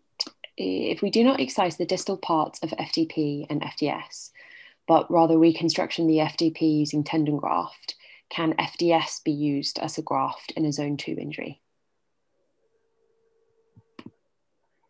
Well, normally you're so FDS and FDP, I will tend to repair both if it's primarily. Sometimes with the FDS, I might just repair one slip and remove half of it, because we know that one is strong enough, going back to that David Elliott paper, amongst others. And so you're going to repair both anyway. If it's in a 2-stage delayed reconstruction, then the FDS is going to be completely covered in adhesions and pseudotendon and stuck in, and both of them need removing. So I guess there might be an occasional time when, certainly maybe proximal to the A1 pulley, there's a bit of FDS you could use, but it's probably not going to be long enough. So, but yes, I suppose you could carry on harvesting the FDS more proximal into the forearm to get a good workable length. But I tend to just take palmaris because it's easy to harvest and a minimal incision in the wrist. Oh. So I think we might be satisfied with questions. Great. Which is great. So I think that just leaves it to me to round everything up. Is there anything else you're going to say, Katie? There's the next talk. Yeah, I was just going to advertise the next talk. I'll just bring it up here. So this is, so if you go to the BCH website, bch.ac.uk, you can see in the events we have a whole schedule of events, and this is the one coming up in July. You can book online. Alternatively, everyone who's attended today, you'll be sent a link either tomorrow or on Monday to ask if you want to sign up for this next one. And then if you go back to events in 21, you can see the online events that are being run. I think we've not put up the ones for the next few months, but they'll be, the aim is to run them monthly. So please do join. Great. So there is one final question. Would you inject prolotherapy injections along a tendon sheath to improve the strength of the collagen before doing a transfer? Never done it. Anyone else? No, sorry, we can't answer that one. But otherwise, it just leaves it for me to thank all my panelists for giving up their time on this Saturday morning to give this talk, and for all of you for attending. It has been, I think, a great session. I hope you continue to enjoy them. Please do fill in the feedback forms. I think it might be compulsory for you to do that to get your attendance. Looks like I'm seeing nods by Katie. So that will encourage you to fill them in, hopefully. And unless Sue wants to say anything further, anything, Sue, you wanted to add? Well, just thank you very much. It was a really great session, really enlightening. So it's right. Okay. So I hope you all have a great rest of the weekend wherever you are in the world. I look forward to seeing the statistics on which countries and where have dialed in. Take care and thank you very much, everyone. Goodbye. Thanks, Tony. Thank you. Thank you. Bye-bye. Bye. Bye.